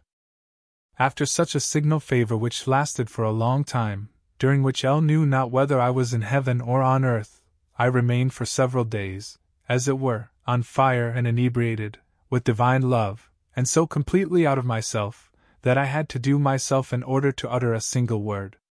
The effort I had to make in order to join in recreation or to take food was so great that it was all I could do to overcome myself, which was a cause of considerable humiliation to me. I was not able to sleep, because of the pain of the wound, which is so precious to me. It produces such heat within me that it burns and consumes me alive. I also felt such a plenitude of God, that I could not explain myself to my superioress, as I should have wished, regardless of any suffering and confusion which the recital of these favors might cause me. I would have rather have accused myself of my sins before the whole world than speak of these graces on account of my extreme unworthiness. It would have been a great consolation to me had I been permitted to read aloud my general confession in the refectory, in order thereby to make known the depth of corruption which is in me, so that none of the favors I received might be attributed to me.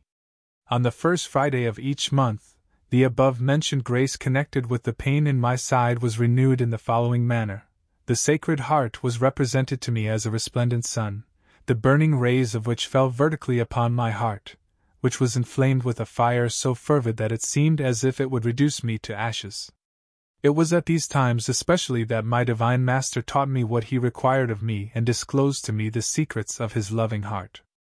On one occasion, whilst the Blessed Sacrament was exposed, feeling wholly withdrawn within myself by an extraordinary recollection of all my senses and powers, Jesus Christ, my sweet Master, presented himself to me, all resplendent with glory, his 5 wounds shining like so many suns. Flames issued from every part of his sacred humanity, especially from his adorable bosom, which resembled an open furnace, and disclosed to me his most loving and most amiable heart, which was the living source of these flames. It was then that he made known to me in the affable marvels of his pure love and showed me to what an excess he had loved men, from whom he received only ingratitude and contempt. I feel this more, he said, than all I suffered during my passion. If only they would make me some return for my love, I should think but little of all I have done for them and would wish, were it possible, to suffer still more. But the sole return they make for all my eagerness to do them good is to reject me and treat me with coldness. Do thou at least console me by supplying for their ingratitude, as far as thou art able. On my representing to him my inability, he replied, Behold, this will supply for all that is wanting to thee. And at the same time his heart being opened, there issued from it a flame so ardent that I thought I should be consumed, for I was wholly penetrated with it, and being no longer able to bear it, I besought him to have pity on my weakness. I will be thy strength, he said to me, fear nothing, but be attentive to my voice and to what I shall require of thee, that thou mayest be in requisite dispositions for the accomplishment of my designs. In the first place, thou shalt receive me in holy communion as often as obedience will permit thee, whatever mortification or humiliation it may cause thee, which thou must take as pledges of my love. Thou shalt, moreover, communicate on the first Friday of each month. Every night between Thursday and Friday I will make thee share in the mortal sadness which I was pleased to feel in the Garden of Olives, and this sadness, without thy being able to understand it, shall reduce thee to a kind of agony harder to endure than death itself. And in order to bear me company in the humble prayer that I then offered to my Father, in the midst of my anguish, thou shalt rise between 11 o'clock and midnight, and remain prostrate with me for an hour, not only to appease divine anger by begging mercy for sinners, but also to mitigate in some way the bitterness which I felt at that time on finding myself abandoned by my apostles, which obliged me to reproach them for not being able to watch 1 hour with me. During that hour thou shalt do what I shall teach thee. But listen, believe not lightly and trust not every spirit, for Satan is enraged and will seek to deceive thee. Therefore do nothing without the approval of those who guide thee. Being thus under the authority of obedience, his efforts against thee will be in vain, for he has no power over the obedient. I lost all consciousness during that time, and I no longer knew where I was. When they came to withdraw me, seeing that I could make no reply, nor even stand except with great difficulty, they led me to our mother. On seeing me thus, as it were, completely beside myself, all burning and trembling on my knees before her, she mortified and humbled me to the utmost of her power, which pleased me and filled me with incredible joy, for I felt so great a criminal and so full of confusion, that, however rigorously I might have been treated, it would have appeared to me all too mild. After I had told her, through with extreme confusion, what had taken place, she proceeded to humble me still more, and refused to allow me, for the time being, anything of what I believed our Lord asked of me, regarding all that I told her only with contempt. This consoled me greatly, and I withdraw in peace. However, the fire which consumed me threw me into a burning fever. But I felt too great pleasure in suffering to utter any complaint, nor did I say anything about it until compelled to do so by weakness. The doctor declared that I had been ailing a long time on account of this fever, of which I had over 60 more attacks. Never did I experience so much consolation, because the extreme pain my body endured somewhat relieved the burning thirst I had for suffering. For that devouring fire could only be fed with the fuel of the cross, that is to say, with pain, contempt, and humiliations of every kind, yet I never experienced any suffering equal to that which I felt at not suffering enough. It was thought that I should die therefrom. Our Lord still continued to favor me with His graces, and once, being overcome with exhaustion, I received what seemed to me an incomparable favor. The three persons of the adorable Trinity presented themselves to me and filled my soul with inexpressible consolation. But I cannot well explain what then occurred, except that it seemed to me the Eternal Father presented me with a very heavy cross beset with thorns and surrounded with various instruments of the Passion, and said to me, "See, my daughter, I make thee the same present which I made to my beloved Son." And I said, "Our Lord Jesus Christ will fasten thee to the cross as I myself was fastened to it, and will bear thee faithful company." The third adorable person then said that, being love itself, He would purify and consume me thereon. My soul was filled with unutterable peace and joy, and the impression made upon it by the divine persons has never been effaced. They appeared to me under the form of three young men clad in white and radiant with light, all being of the same age, height, and beauty. I did not understand then, as I'd done since, the extent of the sufferings which all this signified. Being ordered to ask our Lord for health, I did so, although with fear lest my prayers should be heard. But I was told that my restoration to health would be regarded as a certain sign that what was passing within me was the work of the Spirit of God, in which case I should be allowed to do as He had commanded me, both with regard to His Holy Communion on the first Friday of the month, and to watching according to His desire, for an hour during the night between Thursday and Friday. Having by obedience represented all this to our Lord, I did not fail to recover my health immediately. For the Most Blessed Virgin, my good mother, appearing to me, bestowed upon me many caresses, and after having conversed with me for a long time, she said, "Take courage, my daughter, in the health which I restore to thee at the will of my divine Son, for thou hast yet a long and painful way to go, always upon the cross, pierced with nails and thorns and torn with scourges. But fear nothing, I will not abandon thee, and I promise thee my protection." A promise which she has since fully made me realize in the great need I have thereof. My sovereign Lord continued to favor me with His real and sensible presence, which grace, as I said above, He promised would not be withdrawn from me. And truly He never deprived me of it for any fault I committed. But as His sanctity cannot endure the slightest stain nor the least voluntary imperfection or one caused by negligence, He shows me the smallest fault. And since I am so imperfect and miserable as to commit many, although involuntarily, I own that it is an intolerable torment to me to appear before this sanctity when I have allowed myself to commit some act of infidelity. There is no kind of torture which I would not endure, rather than bear the presence of the all-holy God when my soul is stained with some fault. Nay, I would rather 1,000 times plunge myself into a burning furnace. On one occasion I yielded to a slight movement of vanity in speaking of myself, but, oh my God! How many tears and groans this fault caused me! For as soon as we were alone, He called me to account in the following manner, saying with a look of severity, "What hast thou to boast of, O dust and ashes, since of thyself thou art but nothingness and misery, of which thou shouldst never lose sight, and hence shouldst ever remain buried in this abyss of thy nothingness? In order that the greatness of my gifts may not lead thee to forget what thou art, I will set before thee thy portrait. Upon which he discovered to me this repulsive picture, which contained a summary of my whole being. It filled me with so much surprise and horror of myself that, had he not sustained me, I should have fainted with grief, and not being able to bear the sight thereof, I could not understand how, in the excess of his goodness and mercy, he had borne with me so long, and had not already cast me into hell. This being the torture with which he punished the slightest movements of vainglory in me, I was sometimes constrained to say to him, "Alas! O my God! Let me die or withdraw this picture from me. I cannot see it and live." For it produced in me feelings of intense hatred and vengeance against myself, and not being permitted by obedience to treat myself as rigorously as these feelings urged me to do, I cannot express what I suffered. Knowing, however, that this sovereign of my soul was satisfied with all that obedience required of me, and that he took a singular pleasure in seeing me humbled, I was very faithful in accusing myself of my faults that I might receive penance for them. No matter how severe it might be, it was so to say an agreeable refreshment compared with that which he, who discovered defects in what appeared to be the purest and most perfect, imposed upon me himself. This he once gave me to understand on the Feast of All Saints, when I distinctly heard the following words: "Naught is sullied in innocence, naught is lost in power, naught passes away in this blessed abode.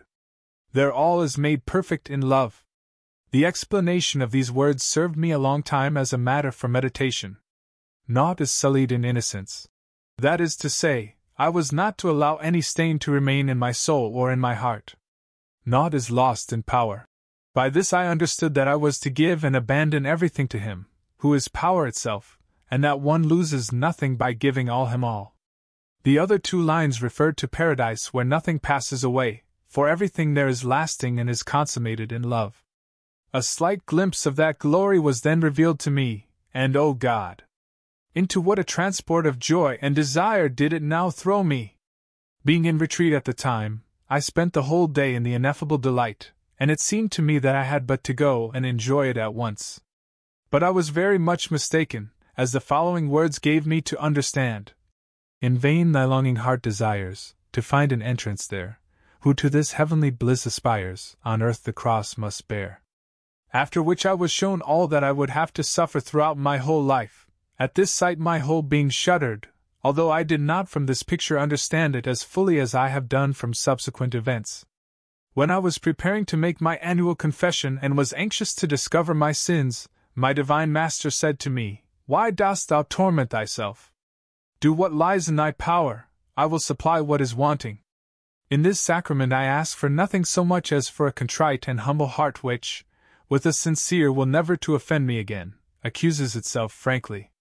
I then pardon without delay, and hence follows perfect amendment. But as this sovereign spirit which acted in me independently of myself had assumed so absolute an empire over my whole spiritual and even physical being, it was no longer in my power to excite in my heart any emotion of joy or sorrow except according to its good pleasure, nor to occupy my mind with other thoughts than those I received from it. This continuously filled me with a strange fear of being deceived, whatever reassurance to the contrary I might receive either from God himself or from those who guided me, namely from my superiors. When directions were given me, it was only to examine the spirit by which I was led, and full liberty was left to them to approve or disapprove of it. But to my grief, instead of withdrawing me from the state of deception in which I believed myself to be, my confessors and others plunged me still deeper into it. They told me to give myself up unreservedly to the power and guidance of this spirit, and allow myself to be led by it, even were it to permit that I should become the sport of the devil. As I might think, I must nevertheless not desist from following its movements. I therefore made my annual confession, after which I seemed to see and to feel myself stripped, and, at the same time, clothed with a white robe, while I heard these words: "Behold the robe of innocence with which I clothe thy soul, that they mayest henceforth live only the life of a man-God, that is to say, that thou mayest live as no longer living, but allow me to live in thee, for I am thy life, and thou shalt no longer live but in me and by me. My will is that thou shouldst act as no longer acting, leaving me to act and work in thee and for thee, and abandoning all to my care. Thou must henceforth have no will, letting me will for thee in everything and everywhere as though thou hast none. This only love of my soul appeared to me once holding in one hand the portrait of the happiest life imaginable for the soul of a religious, a life of peace spent in the enjoyment of interior and exterior consolation, together with perfect health and the applause and esteem of creatures and many other things agreeable to nature. In the other hand he held a picture of life poor and abject, continually crucified by all kinds of humiliations, contempt and contradictions, in fine a life of suffering in mind and body. He held out these two pictures to me, saying, "Choose, my daughter, the one which pleases thee best. I will give thee the same graces with one as with the other." Prostrating myself at his feet to adore him, I said, "O my Lord, I wish for nothing but thee and am content with the choice thou wilt make for me." After he had strongly urged me to choose, I exclaimed, "Thou art sufficient for me, O my God! Do for me whatever will glorify thee the most, having no regard either to my interest or satisfaction. It is sufficient for me to know that thou art satisfied." Then he told me that with Magdalene, I had chosen the better part which should not be taken from me, since it would be an inheritance forever, and presenting me with the picture of the crucifixion, "Behold," said he, "what I have chosen for thee, that is which is the most agreeable to me, both in order to accomplish my designs and to render thee conformable to me. The other is a life of enjoyment, not of merit, it is for eternity." I forthwith accepted this picture of crucifixion and death and kissed the hand which offered it to me, and although my nature shuddered at the sight, I embraced it with all the affection of which I was capable. As I pressed it to my heart, I felt it so strongly imprinted on me, that I seemed no longer to be aught but a compound of all I had seen portrayed therein. My dispositions were so changed that I no longer knew myself. But I abandoned myself entirely to the judgment of my superior, from whom I could conceal nothing, nor could I omit to do anything she ordered me, provided it proceeded directly from herself. But the spirit by which I was possessed made me feel extreme repugnance when she ordered me to do anything or sought to direct me according to the advice of others, for my divine Master had promised me always to give her the necessary light whereby to guide me according to his designs. As it was at Holy Communion and during the night, especially that between Thursday and Friday, that I received from his goodness the most signal graces and inexpressible favors, our Lord warned me once that Satan had asked to try me, like gold in the furnace, in the crucible of contradictions and humiliations, of temptations and derelictions, and that he had given him full liberty with the exception of impurity. Having such hatred for that vice, he would not allow him to trouble me on that score, even as he had never permitted Satan to attack him in the slightest way in that matter. But as for all other temptations, he said I must be on my guard, especially against those of pride, despair and gluttony, of which I had a greater horror than of death. But he assured me I need fear nothing, as he would be as an impregnable fortress within me, and that he would fight for me and surround me with his power that I might not succumb, and that he himself would be the reward of my victories. But he added, I must continually watch over my exterior. It was not long before I heard the threats of my persecutor. For having presented himself to me under the appearance of a frightful Moor, his eyes flashing like two live coals and gnashing his teeth at me, he said, Accursed that thou art, I will capture thee, and if once I have thee in my power, I will make thee feel what I can do. I will injure thee on every occasion. Although he threatened me in many other ways, I nevertheless feared nothing, so great was the interior strength that I experienced.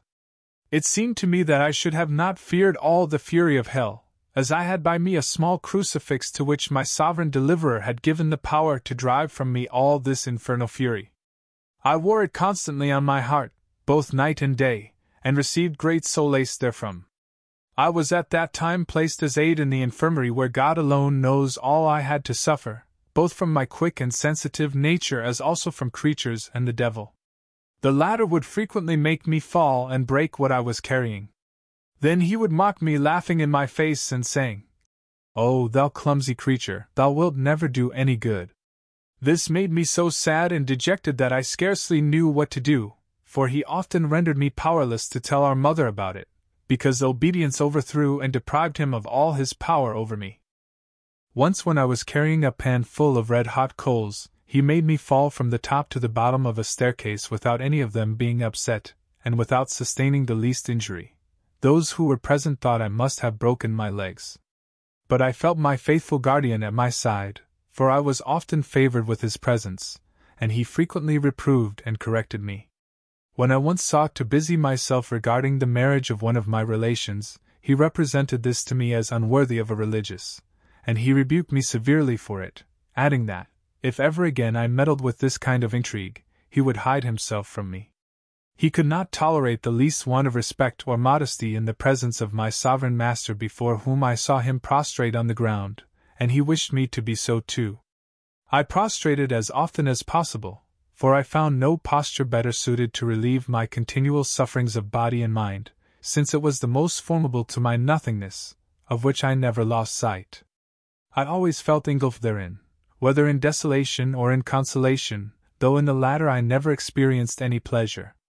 The sanctity of love urged me so strongly to suffer in order to make him some return, that I could find no sweet repose than to feel my body overwhelmed with pain, my mind plunged in dereliction, and my whole being a prey to humiliations, contempt, and contradictions. And these by the grace of God were not wanting to me, for he did not leave me a moment without them, either from within or from without.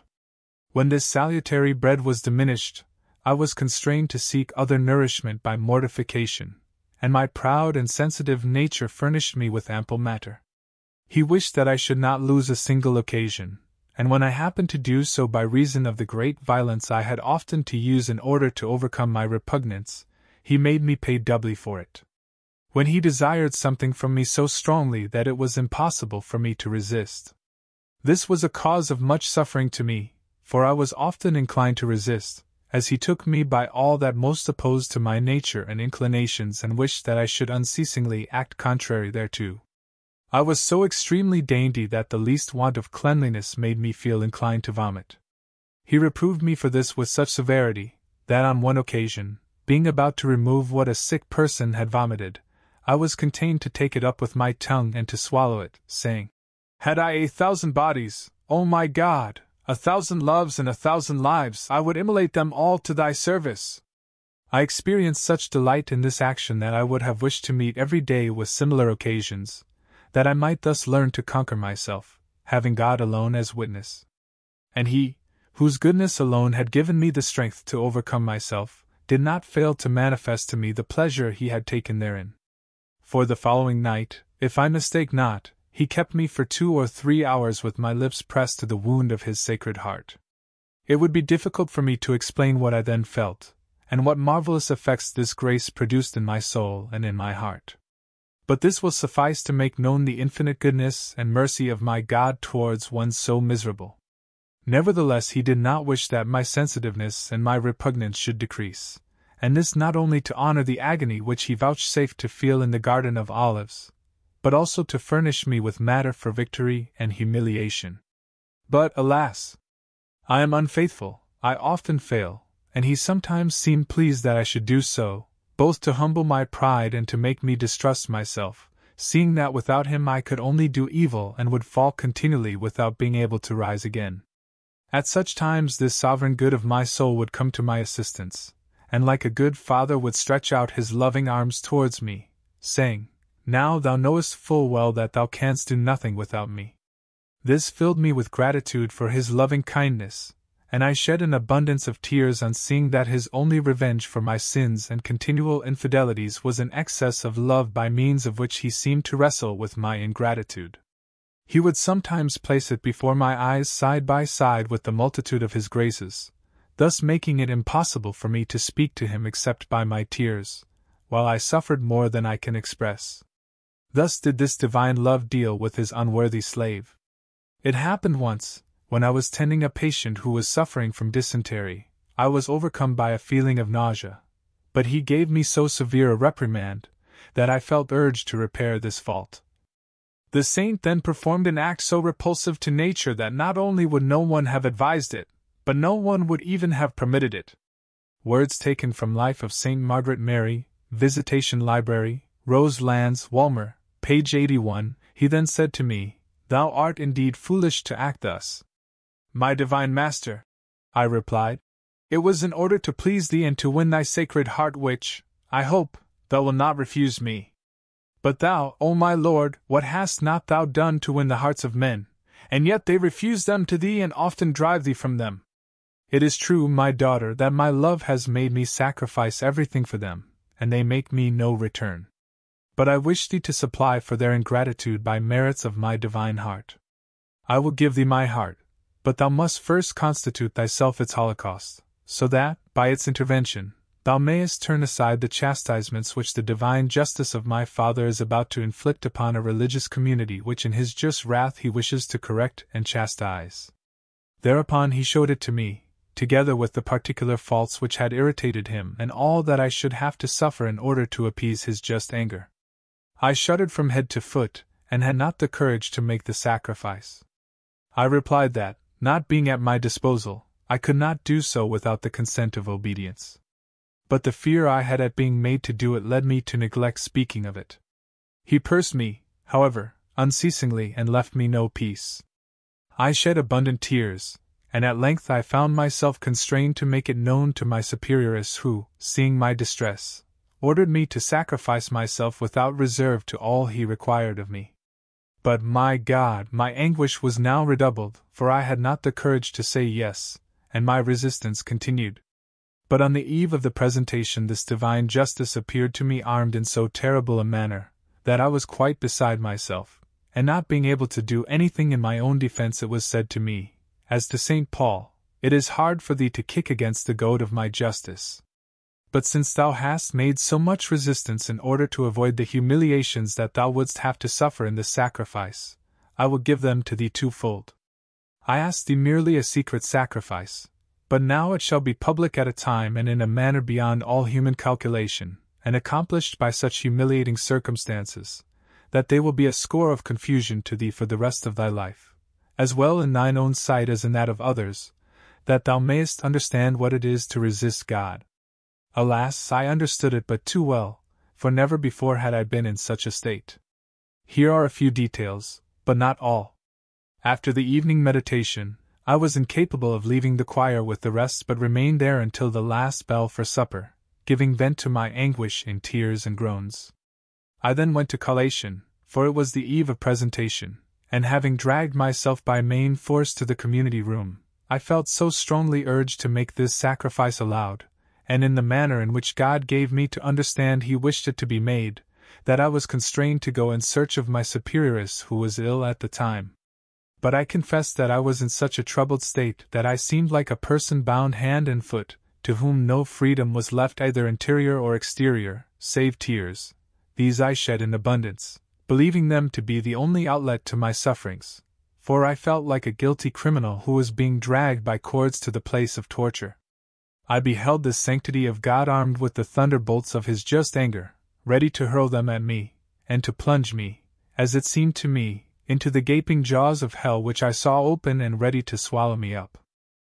I felt consumed with a devouring fire, which penetrated even to the marrow of my bones, and my whole being was seized with a strange trembling, the only words I could utter being, "My God, have pity on me according to the greatness of thy mercy." Overwhelmed with anguish I continued to sigh and groan, being utterly unable to go to my superioress until about 8 o'clock, when a sister, having found me in this state, led me to her. She was extremely surprised at seeing me in a condition which, at the time, I was unable to explain, and to add to my suffering, I believed that, on seeing me in this state, everyone would know the cause thereof, though such was not the case. My superioress, knowing that obedience was all-powerful over the spirit which ruled me, ordered me to tell her my trouble. Thereupon I immediately told her of the sacrifice which God required me to make of my whole being in the presence of the whole community, and the reason for which he demanded it. This latter I will not express more definitely, for fear of wounding holy charity and at the same time the heart of Jesus Christ, in which this precious virtue has its source, and for which reason he wills that under no pretext whatever it should be impaired. Having at length done what my sovereign Lord desired of me, they spoke and judged of it in various ways, but I leave all these circumstances to the mercy of God. Truly it seems to me that if all I had suffered up to that time and all I have endured since, were united, and thus combined, were to continue until my death, this suffering would not bear any comparison with that which I underwent that night, when I was dragged from place to place and subjected to the most fearful humiliations.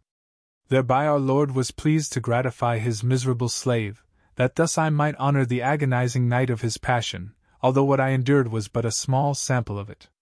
The night passed thus in torments known only to God, and without any rest, until about the time for Holy Mass next morning, when I seemed to hear the following words: "At last peace is restored, and my sanctity of justice is satisfied by the sacrifice thou hast made in honor of that which I made at the moment of my incarnation in the womb of my mother.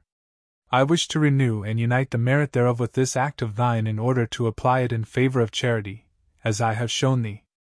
Hence it is that thou must no longer lay any claim to whatever they mayest do or suffer, either to increase thy merits, or to make satisfaction by penance or otherwise, since everything is sacrificed in favor of charity.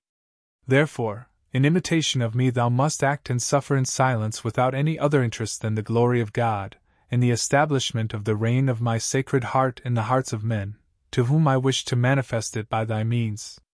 These sacred instructions were given me by my Sovereign Lord after I had received him, but he did not withdraw me from my state of suffering. I felt unalterable peace in the acceptance of all I had to suffer, or would yet have to suffer, as was shown me up to the day of judgment, if it were the will of God. Indeed, he willed that I should appear no longer but as an object of contradiction, a very sink of vileness, or contempt, and of humiliation which I beheld with pleasure overwhelming me on all sides, and that without any consolation, either human or divine.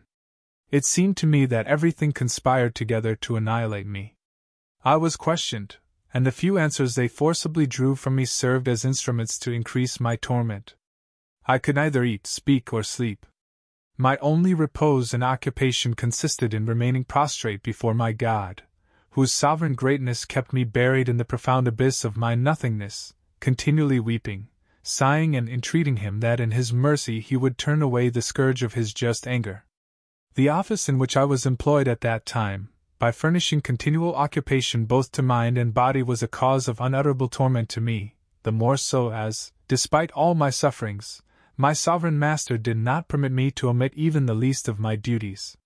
Nor would he allow me to ask dispensation therefrom or from anything prescribed by the rule or observance, for the accomplishment of which I felt the strength of his sovereign power dragging me like a criminal to the place of fresh torture. And this I found everywhere, for I was so lost and absorbed in my suffering that I no longer felt spirit or life but to see and feel what was painful to me. All this, however, caused me not the least movement of annoyance or disquietude, although amidst these troubles I was always led by what was the most opposed to unmortified nature and contrary to my inclinations. It was observed that I ate nothing, for which I was severely reprimanded both by my superioress and by my confessor, and they ordered me to eat everything that was set before me at the table, an obedience which seemed beyond my strength.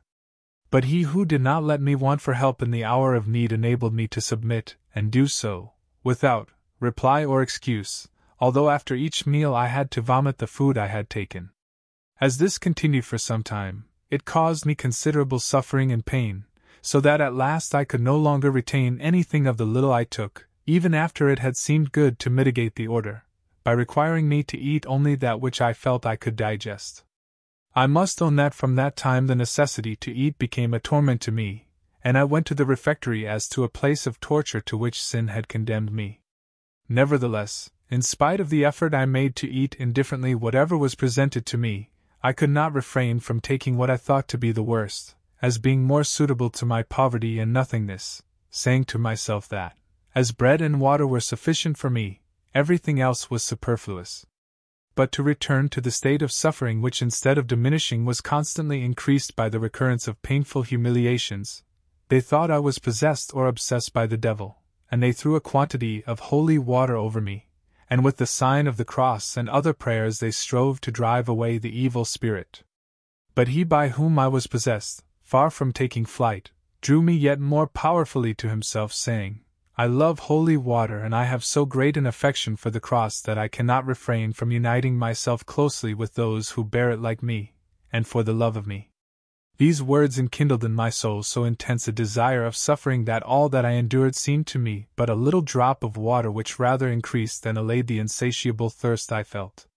Nevertheless, it seems to me that I can truly say, there was no part of my being, either mind or body, which had not its own special suffering, and that without my receiving any pity or consolation, the devil too assailed me with so much fury that I should have succumbed 1,000 times had I not felt an extraordinary power within me sustaining me and combating for me amidst all that I have related. At last my superior, not knowing what to make of me, ordered me to offer Holy Communion, and in holy obedience ask our Lord to restore me to my former condition. Having presented myself before him as a holocaust, he said to me, "Yes, my daughter, I come to thee as a sovereign sacrificer to give thee renewed vigor in order to immolate thee to fresh sufferings." This he failed not to do, and I felt so great a change in me that I seemed like a slave who had just been emancipated. It did not, however, last long, for they began to tell me that the devil was the author of all that passed within me, and that unless I was careful, he would by his craft and cunning bring about my eternal ruin. This was a terrible blow to me, for I had always had a horror of deception and feared to deceive others unintentionally. Therefore I shed an abundance of tears, for I could not in any way withdraw myself from the power of that sovereign spirit which acted within me, and, despite all my efforts, I could not disengage myself from it, or prevent its operations. For it had taken such possession of the faculties of my soul that I seemed to be in an abyss, and the greater the effort I made to emerge, the deeper I saw myself engulfed, although I made use of all the means which were suggested to me, but it was all in vain. The conflict was at times so great that I was quite exhausted. But my sovereign Lord took pleasure in all this, and he reassured me so powerfully that my fears were instantly dispelled, when he said to me, "What hast thou to fear in the arms of the Almighty? Could I possibly allow thee to perish and deliver thee up to thy enemies, after having constituted myself thy father, thy master, and thy ruler from thy tenderest years, and given thee continual proofs of the loving tenderness of my divine heart, in which I have even established thy dwelling for time and for eternity? As a greater assurance, say what stronger proof of my love thou wouldst have, and I will give it to thee. But why fightest thou against me? Who am thy one true and only friend?" These reproaches for my want of confidence filled me with such regret and confusion that I resolved henceforth not to contribute in any way towards the trials which would be made respecting the spirit by which I was led, but to accept humbly and willingly all that they wished to do with me. O my Lord and my God, who alone knowest the anguish I suffer in thus accomplishing this obedience, and the violence I must do myself to overcome the repugnance and confusion which I feel in writing all this, grant me the grace rather to die than to say anything but what truly proceeds from thy Spirit, and which will give glory to thee and bring confusion upon me. Mercifully grant, O my sovereign good, that these lines may never be seen by anyone but by him whom thou wouldst have examined them, so that by this manuscript may not prevent me from remaining buried in an eternal contempt and oblivion on the part of creatures. O my God, grant this consolation to thy poor miserable slave. I forthwith received the following answer to my request: "Abandon everything to my good pleasure and let me accomplish my designs. Do not thou interfere in anything, for I will have care of all. Therefore, O my God, I will continue through obedience, without any other object in view than that of satisfying thee by the martyrdom which appears to me a sacrifice. But mayest thou be thereby glorified eternally." It was in the following manner, however, that he manifested to me his will regarding the manuscript. I have always felt drawn to love my sovereign Lord for the love himself, either wishing or desiring anything but him alone. I have never been attached to his gifts, however great they might be in my regard. I valued them only because they came from him, and I reflected upon them as little as possible, trying to forget everything in order to remember him alone, without whom all the rest is nothing to me. When, therefore, I was obliged to accomplish this obedience, I thought it would be impossible to write about what had happened so long ago, but my Lord has not failed to show me the contrary. In order to make it easier for me, he renews in me my former disposition concerning each point about which I am writing. This it is which convinces me it is his will. In the midst of all my fears and difficulties my heart, nevertheless, was always in a state of unalterable peace. I was made to speak to certain theologians, who, far from reassuring me in my way, added still more to my difficulties, until at last our Lord sent the Rev. Father de la Colombière here.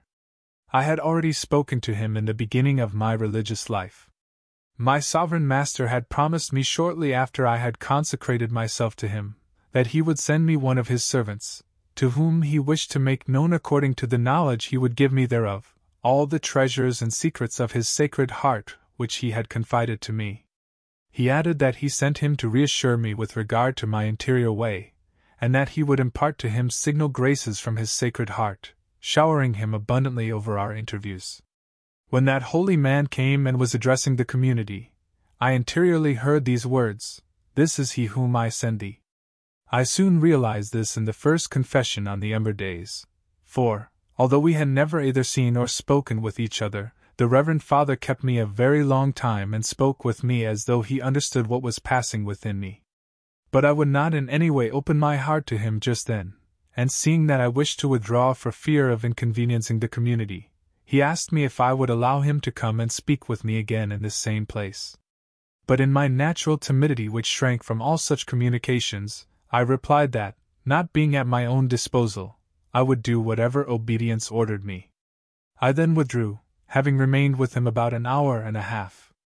Before long he again returned, and although I knew it to be the will of God that I should speak with him, I nevertheless felt an extreme repugnance to be obliged to do so. I told him so at once. He replied that he was very pleased to have given me an opportunity of making a sacrifice to God. Then, without trouble or method, I opened my heart and made known to him my inmost soul, both the good and the bad, whereupon he greatly consoled me, assuring me that there was nothing to fear in the guidance of that Spirit, since it did not withdraw me from obedience, that I ought to follow its movements, abandoning to it my whole being, sacrificing and immolating myself according to its good pleasure. At the same time he expressed his admiration at the goodness of God, in not having been repelled at so much resistance on my part. He further taught me to value the gifts of God and to receive with respect and humility the frequent communications and familiar converse with which he favored me, adding that I ought to in a continual state of thanksgiving towards such infinite goodness. I told him that as this sovereign Lord of my soul pursued me so closely regardless of time or place, I was unable to pray vocally, and although I did violence to myself in order to do so, I nevertheless remained sometimes without being able to pronounce a single word, especially when reciting the Rosary. He replied that I was not to force myself any more to say vocal prayers but to be satisfied with what was of obligation, adding thereto the Rosary when I was able. Having mentioned some of the more special favors and expressions of love which I received from this beloved of my soul, and which I refrained from describing here, he said that in all this, I had great cause to humble myself and to admire the mercy of God in my regard. But as this infinite goodness did not wish that I should receive any consolation without its costing me many humiliations, this interview drew several upon me, and the Reverend Father himself had much to suffer on my account. For it was said that I wanted to deceive him and mislead him by my illusions, as I had done others. He was, however, in no way troubled by what was said, but continued none the less to help me, not only the short time he remained in this town, but always. Many a time I have been surprised that he did not abandon me as others had done, for the way in which I acted towards him would have repulsed any other. He spared me, however, neither humiliations nor mortifications, which gratified me greatly. One day when he came to say Mass in our church, our Lord granted signal graces both to him and to me. As I went up to receive him in Holy Communion, he showed me his Sacred Heart as a burning furnace, and two other hearts were on the point of uniting themselves to it, and of being absorbed therein. At the same time he said to me, "It is thus my pure love unites these three hearts forever." He afterwards gave me to understand that this union was all for the glory of his Sacred Heart, the treasure of which he wished me to reveal to him, that he might spread them abroad, and make known to others their value and utility. To this end he wished we should be as brother and sister, sharing equally these spiritual treasures. Thereupon I represented to him my poverty and the inequality which existed between a man of such great virtue and merit, and a poor wretched sinner like myself. But he replied, "The infinite riches of my heart will supply for and equalize everything. Tell him this without fear." I did so in our first interview. The profound humility and gratitude with which he received this message and several other things concerning himself, which I told him in the name of my sovereign master, touched me so much, that I profited more thereby than I would have done by all the sermons I might have heard. I told him that our Lord granted me those graces only in order that he might be glorified in the souls of those to whom I should distribute them, either by word of mouth or by writing, according as he would make known to me his wishes, doing so without anxiety as to what I should say or write, because he would attach the unction of his grace to my words, in order to produce the effects he wished in those who received them well.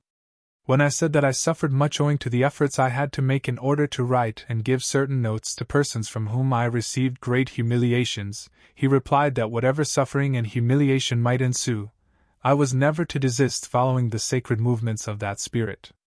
I was to say quite simply whatever it inspired me, or if I had written it, to give the note to my superior and then do whatever she would order me.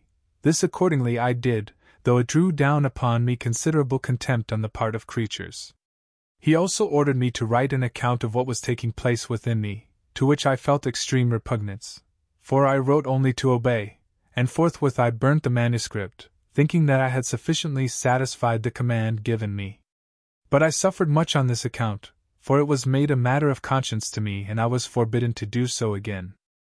On one occasion my sovereign sacrificer asked me to make in his favor and in writing a will or an entire and unreserved donation, as I had already done verbally, of all that I should do and suffer, and of all the prayers and spiritual goods which should be offered for me, either during my life or after my death. He bade me ask my superior to act as notary in this deed, pledging himself to pay her liberally, and saying that if she refused I was to address myself to his servant, the Rev. Father de la Colombière. But my superior consented, and when I presented the testament to this only love of my soul, he expressed great pleasure, and said that he wished to dispose of it according to his design and in favor of whomsoever he pleased. His love having despoiled me of everything, he did not wish me to have other riches than those of his Sacred Heart, of which he there and then made me a donation. He told me to write it in my blood according as he dictated it to me. I then signed it on my heart, writing there on the sacred name of Jesus, with a penknife. He then said that, since I no longer had any claim to the good done to me, he would not fail to reward it 100-fold, as though it were done to himself. He told me further that he would bestow on her who had drawn up this deed in his favor the same reward as he had given to Saint Clare of Montefalco, and to this end he would add to her actions the infinite merits of his own, enabling her thus, through the love of his Sacred Heart, to merit the same crown.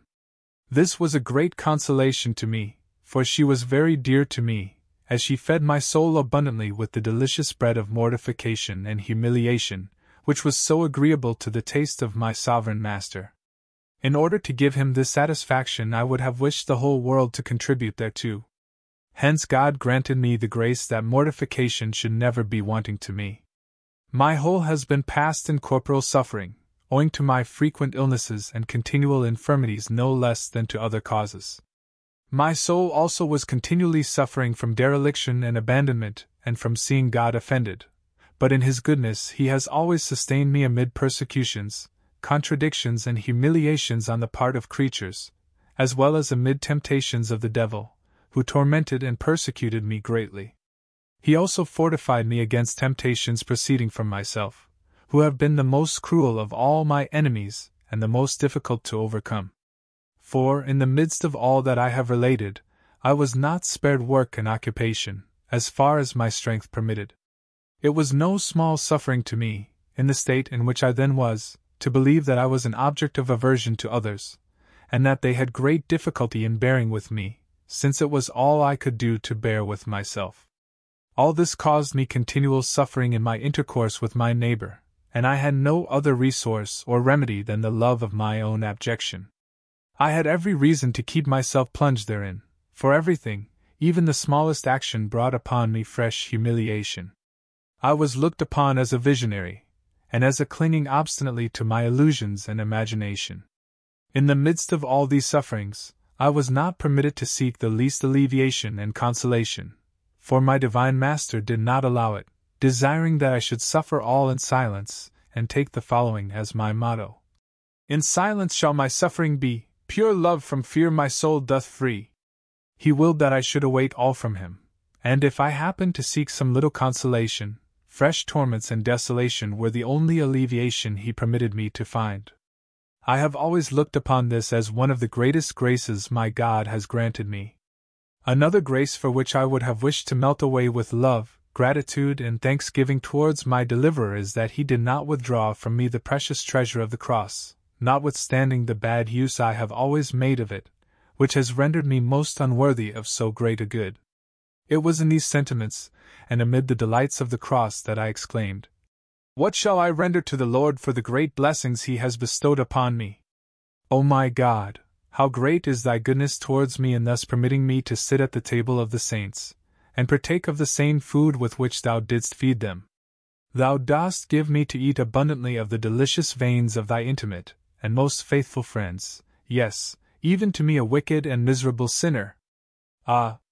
I assure you that without the blessed sacrament and the cross I could not live, nor could I bear the length of my exile in this valley of tears, where I have never wished to see my sufferings diminish.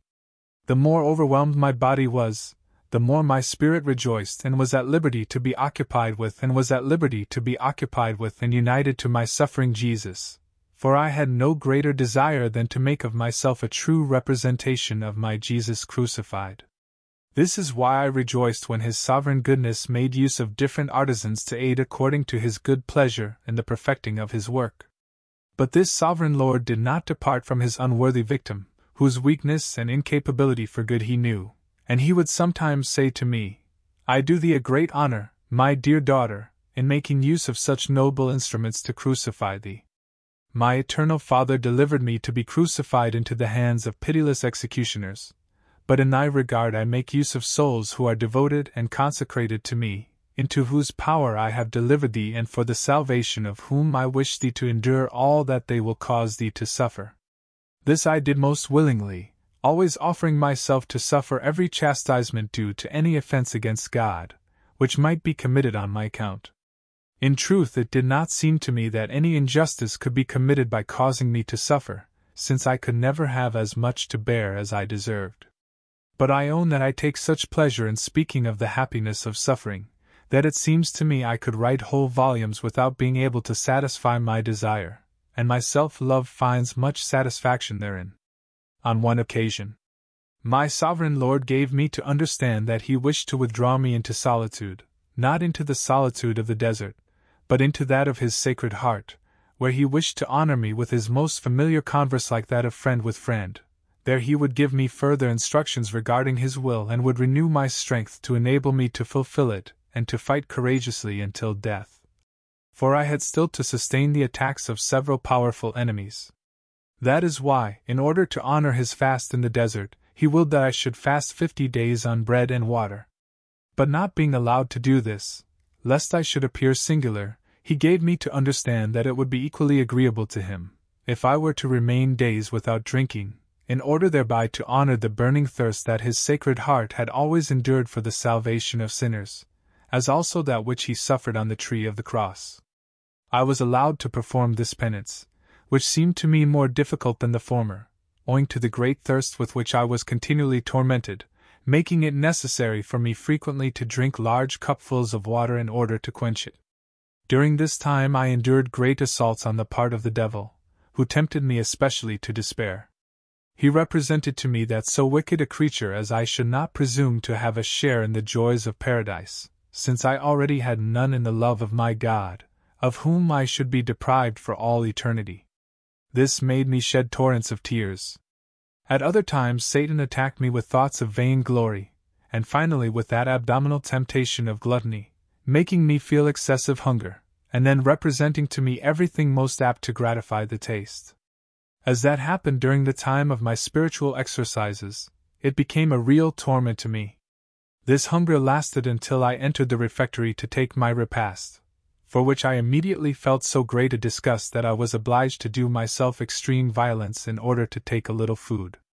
As soon as I left the refectory, my hunger returned more violently than before. My superior, from whom I concealed nothing of all that passed within me, on account of the great fear I always had of being deceived, ordered me to ask permission to eat whenever I suffered from great hunger. This I did, but with extreme repugnance on account of the great shame I felt. Instead, however, of sending me to eat something, she mortified and humbled me exceedingly, saying that I was to wait and satisfy my hunger when the others went to the refectory. I then remained in peace in my suffering. At that time, however, I was not allowed to complete my penance to abstain from drinking, but after having submitted to this prohibition, I was permitted to recompense, and I then passed 50 days without taking anything to drink, and I did the same every Friday.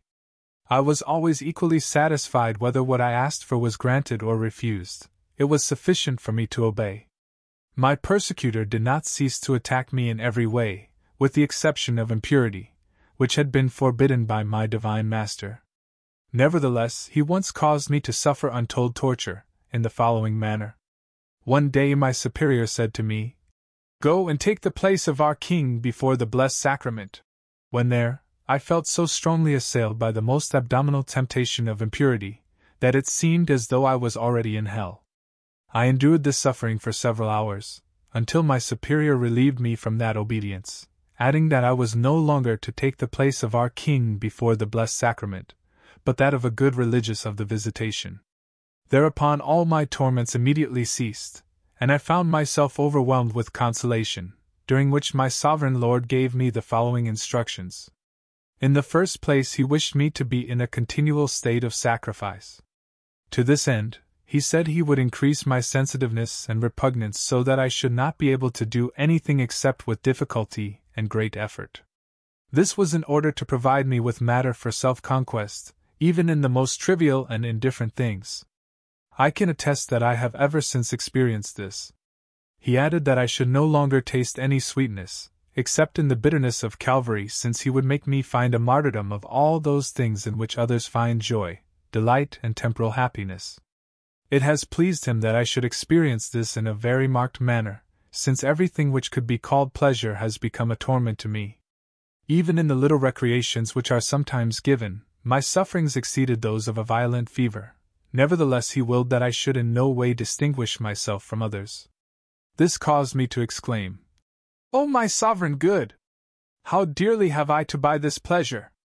Such a suffering awaited me in the refectory and in bed that the mere thought of going there drew from me sighs and tears. But my occupations in the parlor were altogether insufferable to me. I do not remember having gone to them except with repugnance, in order to conquer which, I was obliged to do extreme violence to myself, and this often caused me to kneel down and ask for God's strength to overcome myself. Writing was not less painful to me, not so much because I did so kneeling as on account of other sufferings I felt when thus occupied. Esteem, praise, and applause pained me more than any humiliation, contempt, and abjection could have pained the vainest and the most ambitious of honor. On such occasions I was wont to say, "O my God, let all the fury of hell be armed against me rather than that the tongues of creatures should utter empty praise, flattery, or applause. Grant rather that I may be overwhelmed with every kind of humiliation, pain, contradiction, and confusion." He gave me an insatiable thirst for them, although, when the occasions presented themselves, he made me feel them so keenly that at times I could not help manifesting this exteriorly. Yet I could not bear to see that I was so wanting in humility and mortification, as not to be able to suffer without it being perceived by others. My sole consolation was to have recourse to the love of my abjection, and thus thank my sovereign Lord for making me appear such as I really was in order to annihilate me in the esteem of creatures. Moreover, he willed that I should receive everything as coming from him without procuring anything for myself, that I should abandon all to him without disposing of anything, and that I should thank him for suffering as well as for enjoyment. On the most painful and humiliating occasions I should consider that I not only deserve these, but even greater ones, and I should offer the pain I experienced for the persons who afflicted me. Further, I was always to speak of him with great respect, of my neighbor with esteem and compassion, and of myself never, or, at least, briefly and with contempt, unless for his glory he should make me do otherwise. I was ever to attribute all the good and the glory to his sovereign greatness, and all the evil to myself, never to seek consolation out of him, and even when he granted it to me, to renounce and offer it to him. I was to cling to nothing, to empty and despoil myself of everything, to love of him, to see in all things naught but him, and the interests of his glory in complete forgetfulness of myself. And though I was to do all my actions for him, he willed that his divine heart should have a special part in each one. For example, when at recreation, I was to offer him its share by enduring sufferings, humiliations, mortifications and the rest, with which he would always provide me, and which on that account I was to accept willingly. In like manner in the refectory I was to give up for its satisfaction whatever was most to my taste, and so on with all my other exercises. He likewise forbade me to judge, accuse or condemn anyone but myself. He gave me many other instructions, and as I was astonished at their number, he told me to fear nothing, for he was a good master, being as powerful to have his teaching carried into effect as he was all-wise both to teach and to govern well. Thus I can affirm that, whether I would or not, I was obliged to do what he wished in spite of my natural repugnance. Being before the blessed sacrament one day of its octave, I received from my God signal tokens of his love, and felt urged with the desire of making him some return, and of rendering him love for love. Thou canst not make me a greater return of love, he said, than by doing what I have often asked of thee. Then, discovering to me his divine heart, he said, Behold this heart, which has loved men so much, that it has spared nothing, even to exhausting and consuming itself in order to testify to them its love, and in return I receive from the greater number nothing but ingratitude by reason of their irreverence and sacrileges, and by the coldness and contempt which they show me in this sacrament of love. But what I feel the most keenly is it is hearts which are consecrated to me, that treat me thus. Therefore, I ask of thee that the Friday after octave of Corpus Christi be set apart for a special feast to honor my heart, by communicating on that day and making reparation to it by a solemn act, in order to make amends for the indignities which it has received during the time it has been exposed on the altars. I promise thee that my heart shall expand itself to shed upon those who shall thus honor it, and cause it to be honored. And when I replied that I knew not how to accomplish what he had so long desired of me, he told me to address myself to his servant, whom he had sent me for the accomplishment of this design. Having done this, he, Father de la Colombière, ordered me to commit to writing all that I had made known to him concerning the Sacred Heart of Jesus, as well as several other things which referred it for the greater glory of God. This was a cause of great comfort to me, as this holy man not only taught me how to correspond to his designs, but also reassured me in the great fear I had of being deceived, which was a constant trouble to me. And though it pleased our Lord to withdraw him from this town, and employ him for the conversion of heretics, I received this blow with perfect submission to the will of God, who had allowed him to be of such use to me during the short time he had been here. When I ventured afterwards to reflect upon my loss, my divine Master forthwith reproved me, saying, What? Am I not sufficient for thee, I who am thy beginning and end? This sufficed to make me abandon all to him, for I was convinced that he would not fail to provide me with everything that was necessary. As yet I had been unable to find means to begin the devotion to the Sacred Heart for which alone I lived. The first opportunity which his goodness afforded me occurred on the feast of St. Margaret, which, having fallen on a Friday, I asked our sister novices, of whom I then had charge, that, instead of giving me the little marks of honor which they had intended to offer me on my feast, they should pay them to the Sacred Heart of our Lord Jesus Christ. To this they willingly agreed, arranging a little altar whereon they placed a small ink etching representing the Divine Heart. We then endeavored to pay it all the homage with which it inspired us. This drew upon me, and also upon them, many humiliations and mortifications, for I was accused of wishing to introduce a new devotion. As for myself, these sufferings were a great consolation to me, but I feared lest this Divine Heart should be dishonored, for all I heard was like so many swords which transpierced my heart. I was forbidden henceforth to put any picture of the Sacred Heart in a conspicuous place, being allowed merely to honor it as private. In my affliction I knew not whom to have recourse except to himself, who always sustained my failing courage, saying unceasingly to me, Fear nothing, I shall reign in spite of my enemies, and of all who oppose me. This consoled me greatly, for my one desire was to see his reign established. I, therefore, abandoned to him the defense of his own cause whilst I suffered in silence.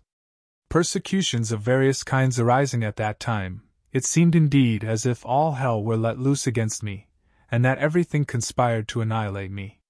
Nevertheless, I must own that never did I experience greater interior peace and joy than when I was threatened with imprisonment, and with being cited, even as my good master, before an earthly prince, being moreover looked upon as a laughing-stock and a visionary whom imagination had made tenacious of her delusions.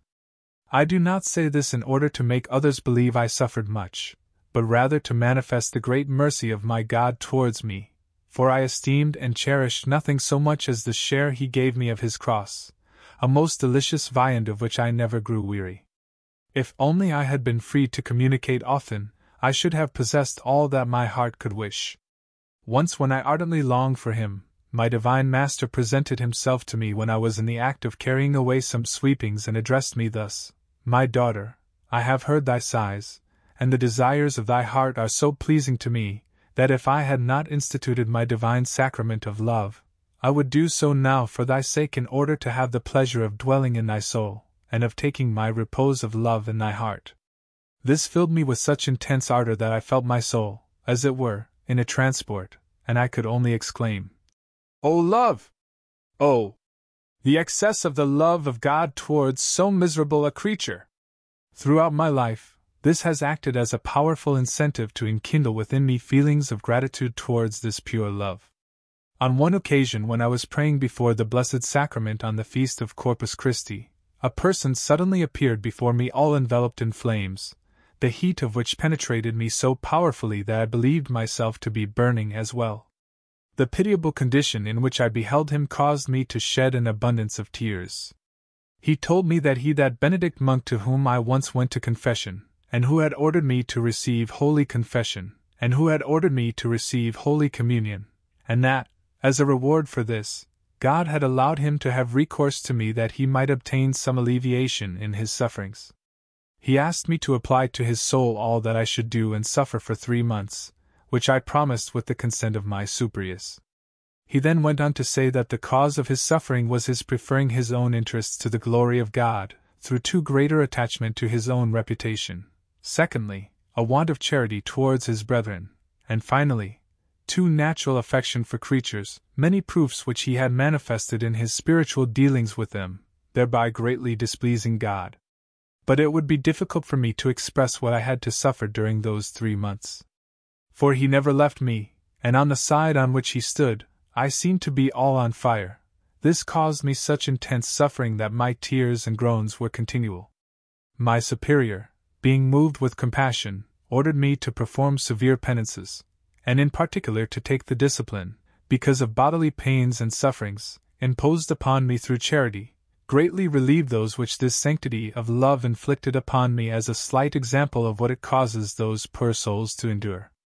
At the end of 3 months he appeared to me in a very different state. He was bathed in joy and glory, and about to be admitted into eternal bliss. He thanked me and promised to be my protector before God. I had fallen ill at the time, but as my suffering ceased with his, I soon recovered. My sovereign Lord also made known to me that, when he was about to abandon any of those souls for whom he wished me to suffer, he would place me in the state of a reprobate soul, making me feel the desolation in which it finds itself at the hour of death. I have never experienced anything more terrible and can find no words to describe it. Once when I was working alone, a religious who was still living was shown to me, and I distinctly heard the words, "Behold this nun who is one only in name. I am on the point of rejecting her from my heart, and abandoning her to herself." At the same time I was seized with such great fear, that prostrating myself on the ground, I remained thus for some time wholly unable to recover. I forthwith offered myself to divine justice in order to suffer all that it should please, so that this soul may not be abandoned to itself. Thereupon it seemed as if his just anger was turned against me, for I was filled with a terrible anguish and desolation, and I felt a crushing weight upon my shoulders.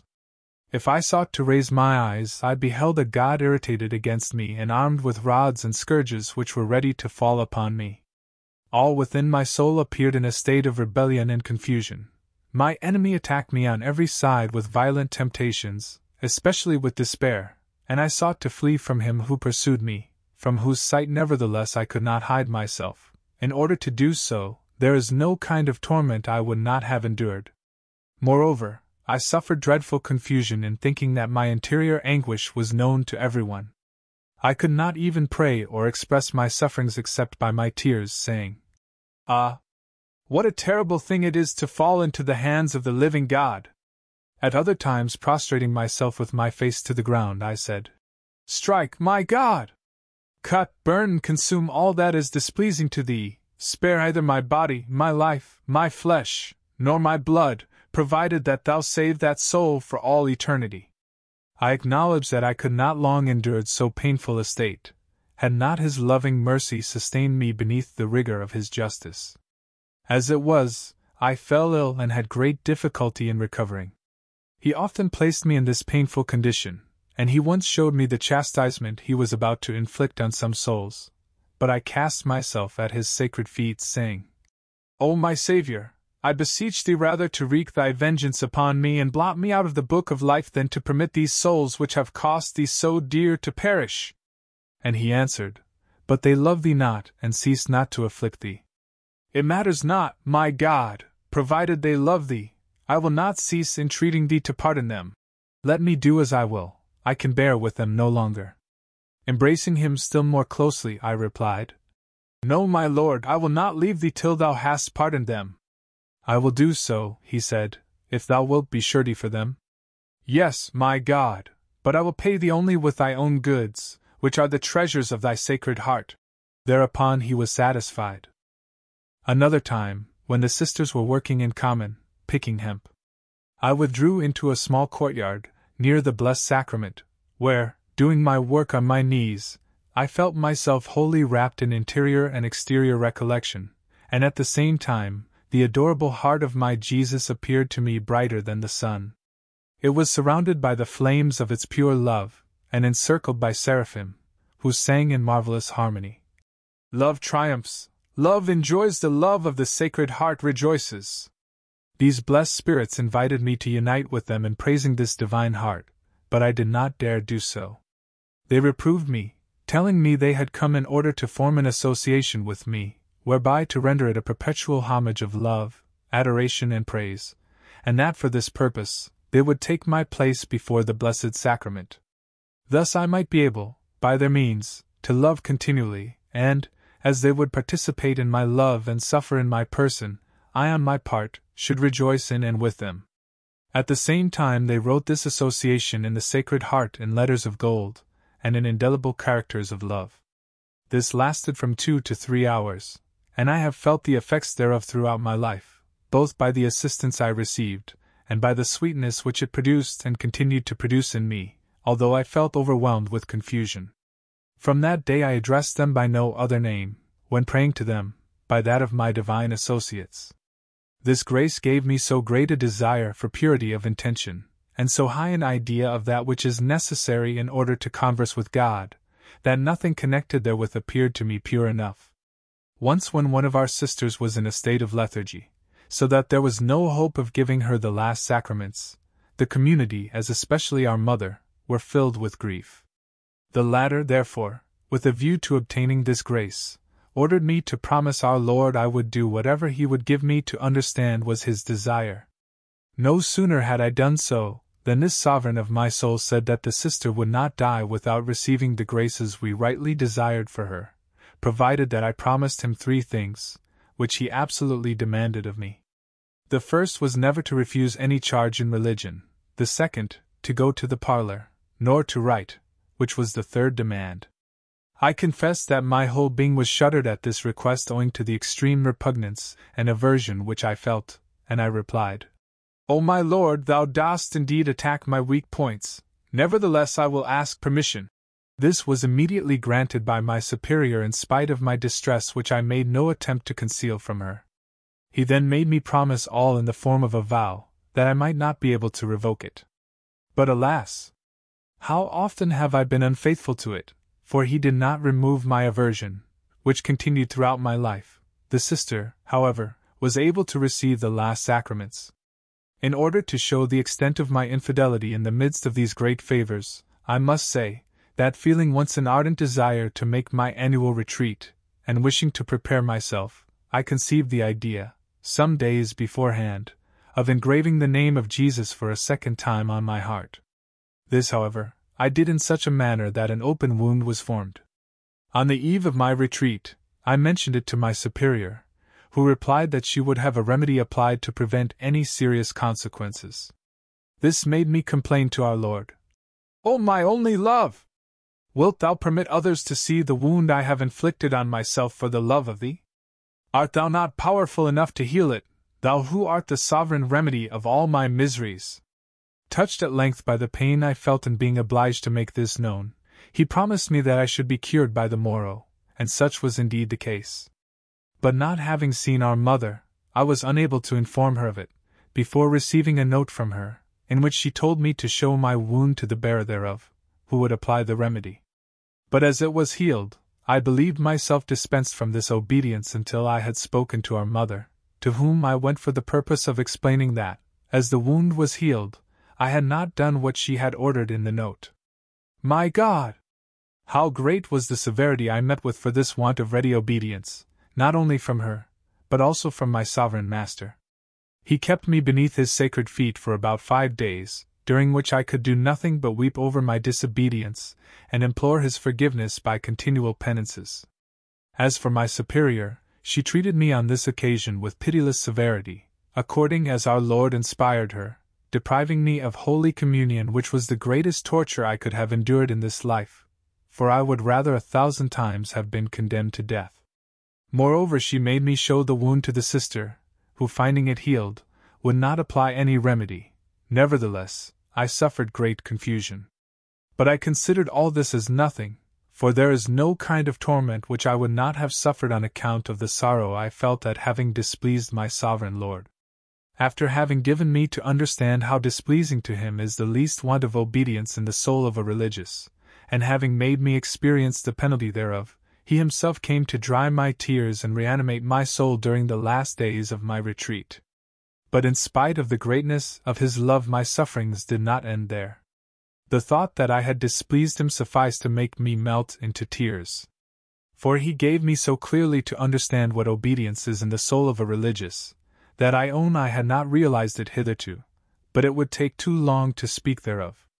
He told me that in punishment for my fault the sacred name, the engraving that had cost me so much pain, in memory of that which he had endured when taking that sacred name, would no longer be visible, nor even the previous impressions which had hitherto appeared well marked in different ways. I can truly say that my retreat was one of sorrow.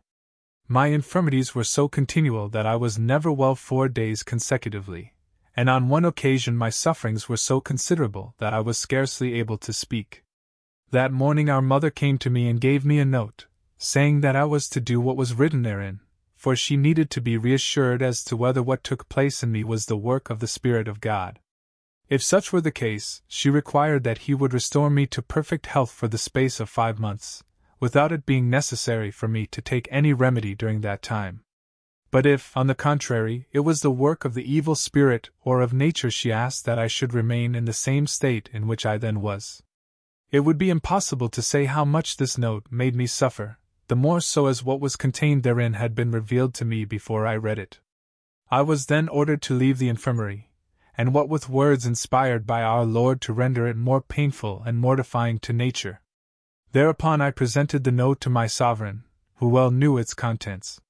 He replied, "I promise thee, my daughter, that as a proof of the good spirit by which thou art led, I would have given her as many years of health as she has asked, months, and even any other assurances she might have required."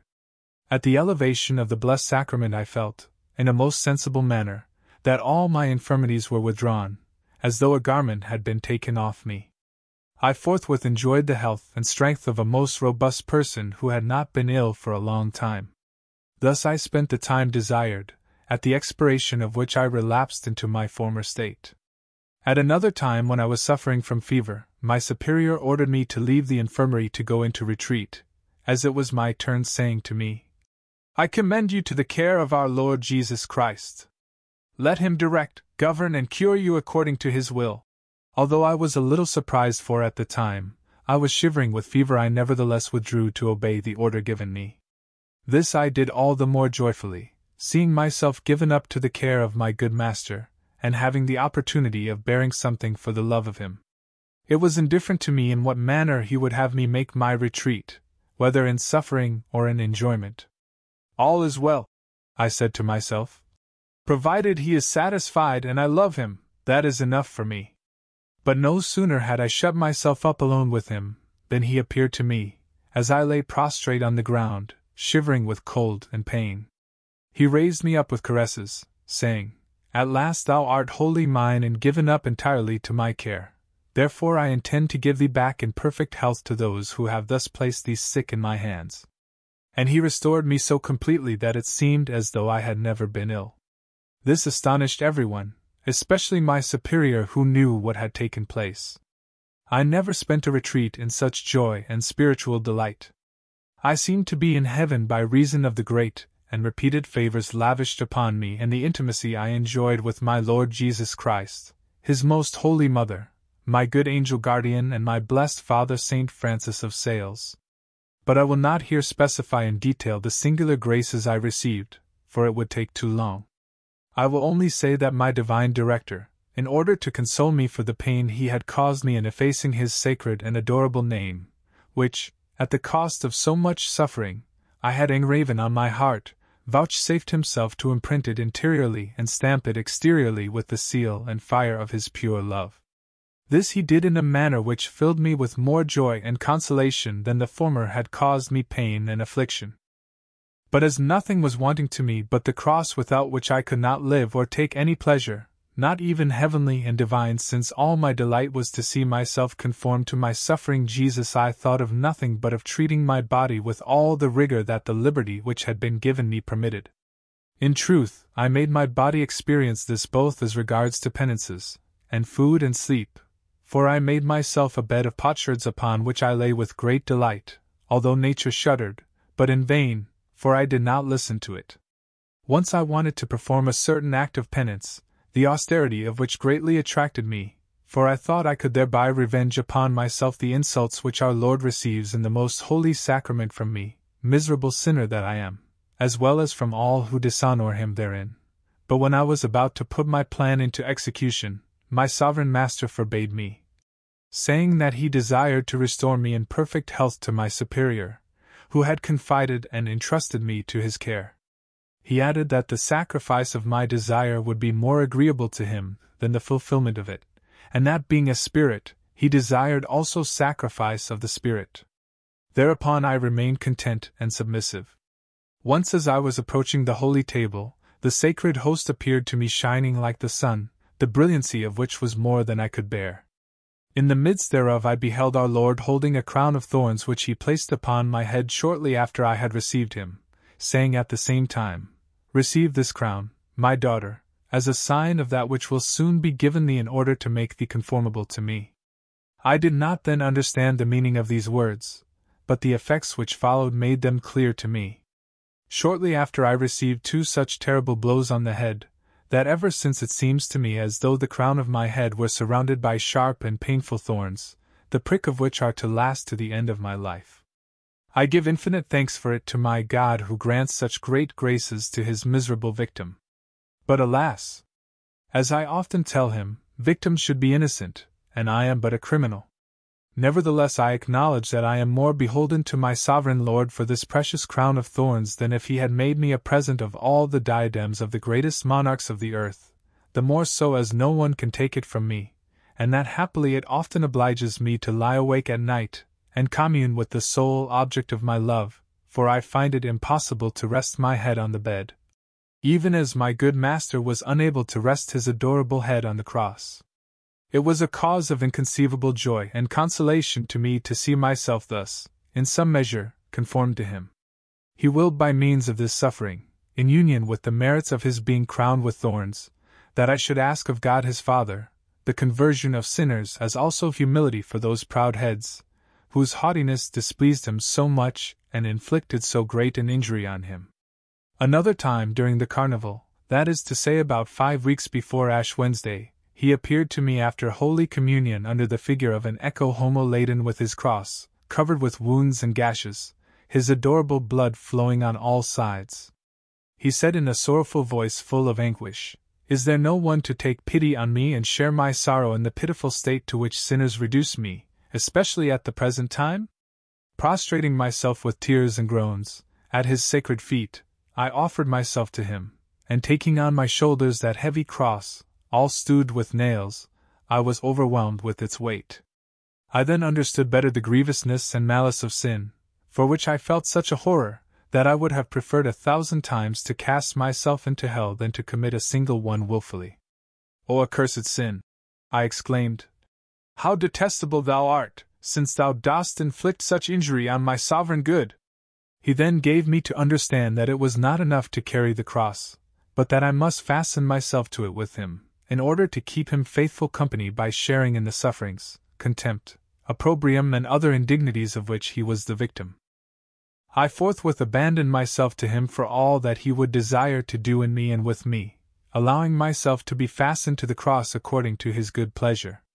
An illness soon made me feel the sharp points of those nails with which the cross was studded, for I became a prey to acute sufferings, in which I met with no other compassion than contempt and humiliations under circumstances most trying to nature. But alas! What could I suffer that could equal the greatness of my crimes? They continually keep me in an abyss of confusion, since the time that my God showed me the horrible sight of a soul in mortal sin, and the grievousness thereof, attacking, as it does a goodness infinitely loving and being such a great insult to him. This sight makes me suffer more than anything else, and I would that I had begun to suffer all the pains due to the sins which I have committed, that they might serve me as a means of protection and prevent me from committing fresh sins. Truly, I would rather undergo any pain than have been so miserable as to have fallen into sin, even though I was assured that my God, in his infinite mercy, would forgive me without delivering me up to these sufferings. These desires for suffering generally lasted the whole time of the carnival until Ash Wednesday, when I seemed to be reduced to the last extremity, without being able to find any consolation or relief which did not increase my sufferings. I then suddenly felt sufficient strength and vigor to fast during Lent. This my sovereign Lord always graciously enabled me to do, although at times I was overwhelmed with sufferings of all kinds. On commencing some exercise, I often felt as though it would be impossible for me to hold out to the end. Nevertheless, I began the next with the same difficulty, saying, "O my God, grant me the grace to be able to continue to the end." And I returned thanks to my sovereign Lord for thus measuring my minutes by the clock of his passion so that all my hours might strike in unison with his sorrows. When he intended to gratify me with some new cross, he prepared me for it by an abundance of favors and spiritual delights so great, that had they continued, it would have been impossible for me to bear them. At such times I exclaimed, "O my only love, I sacrifice all these delights to thee.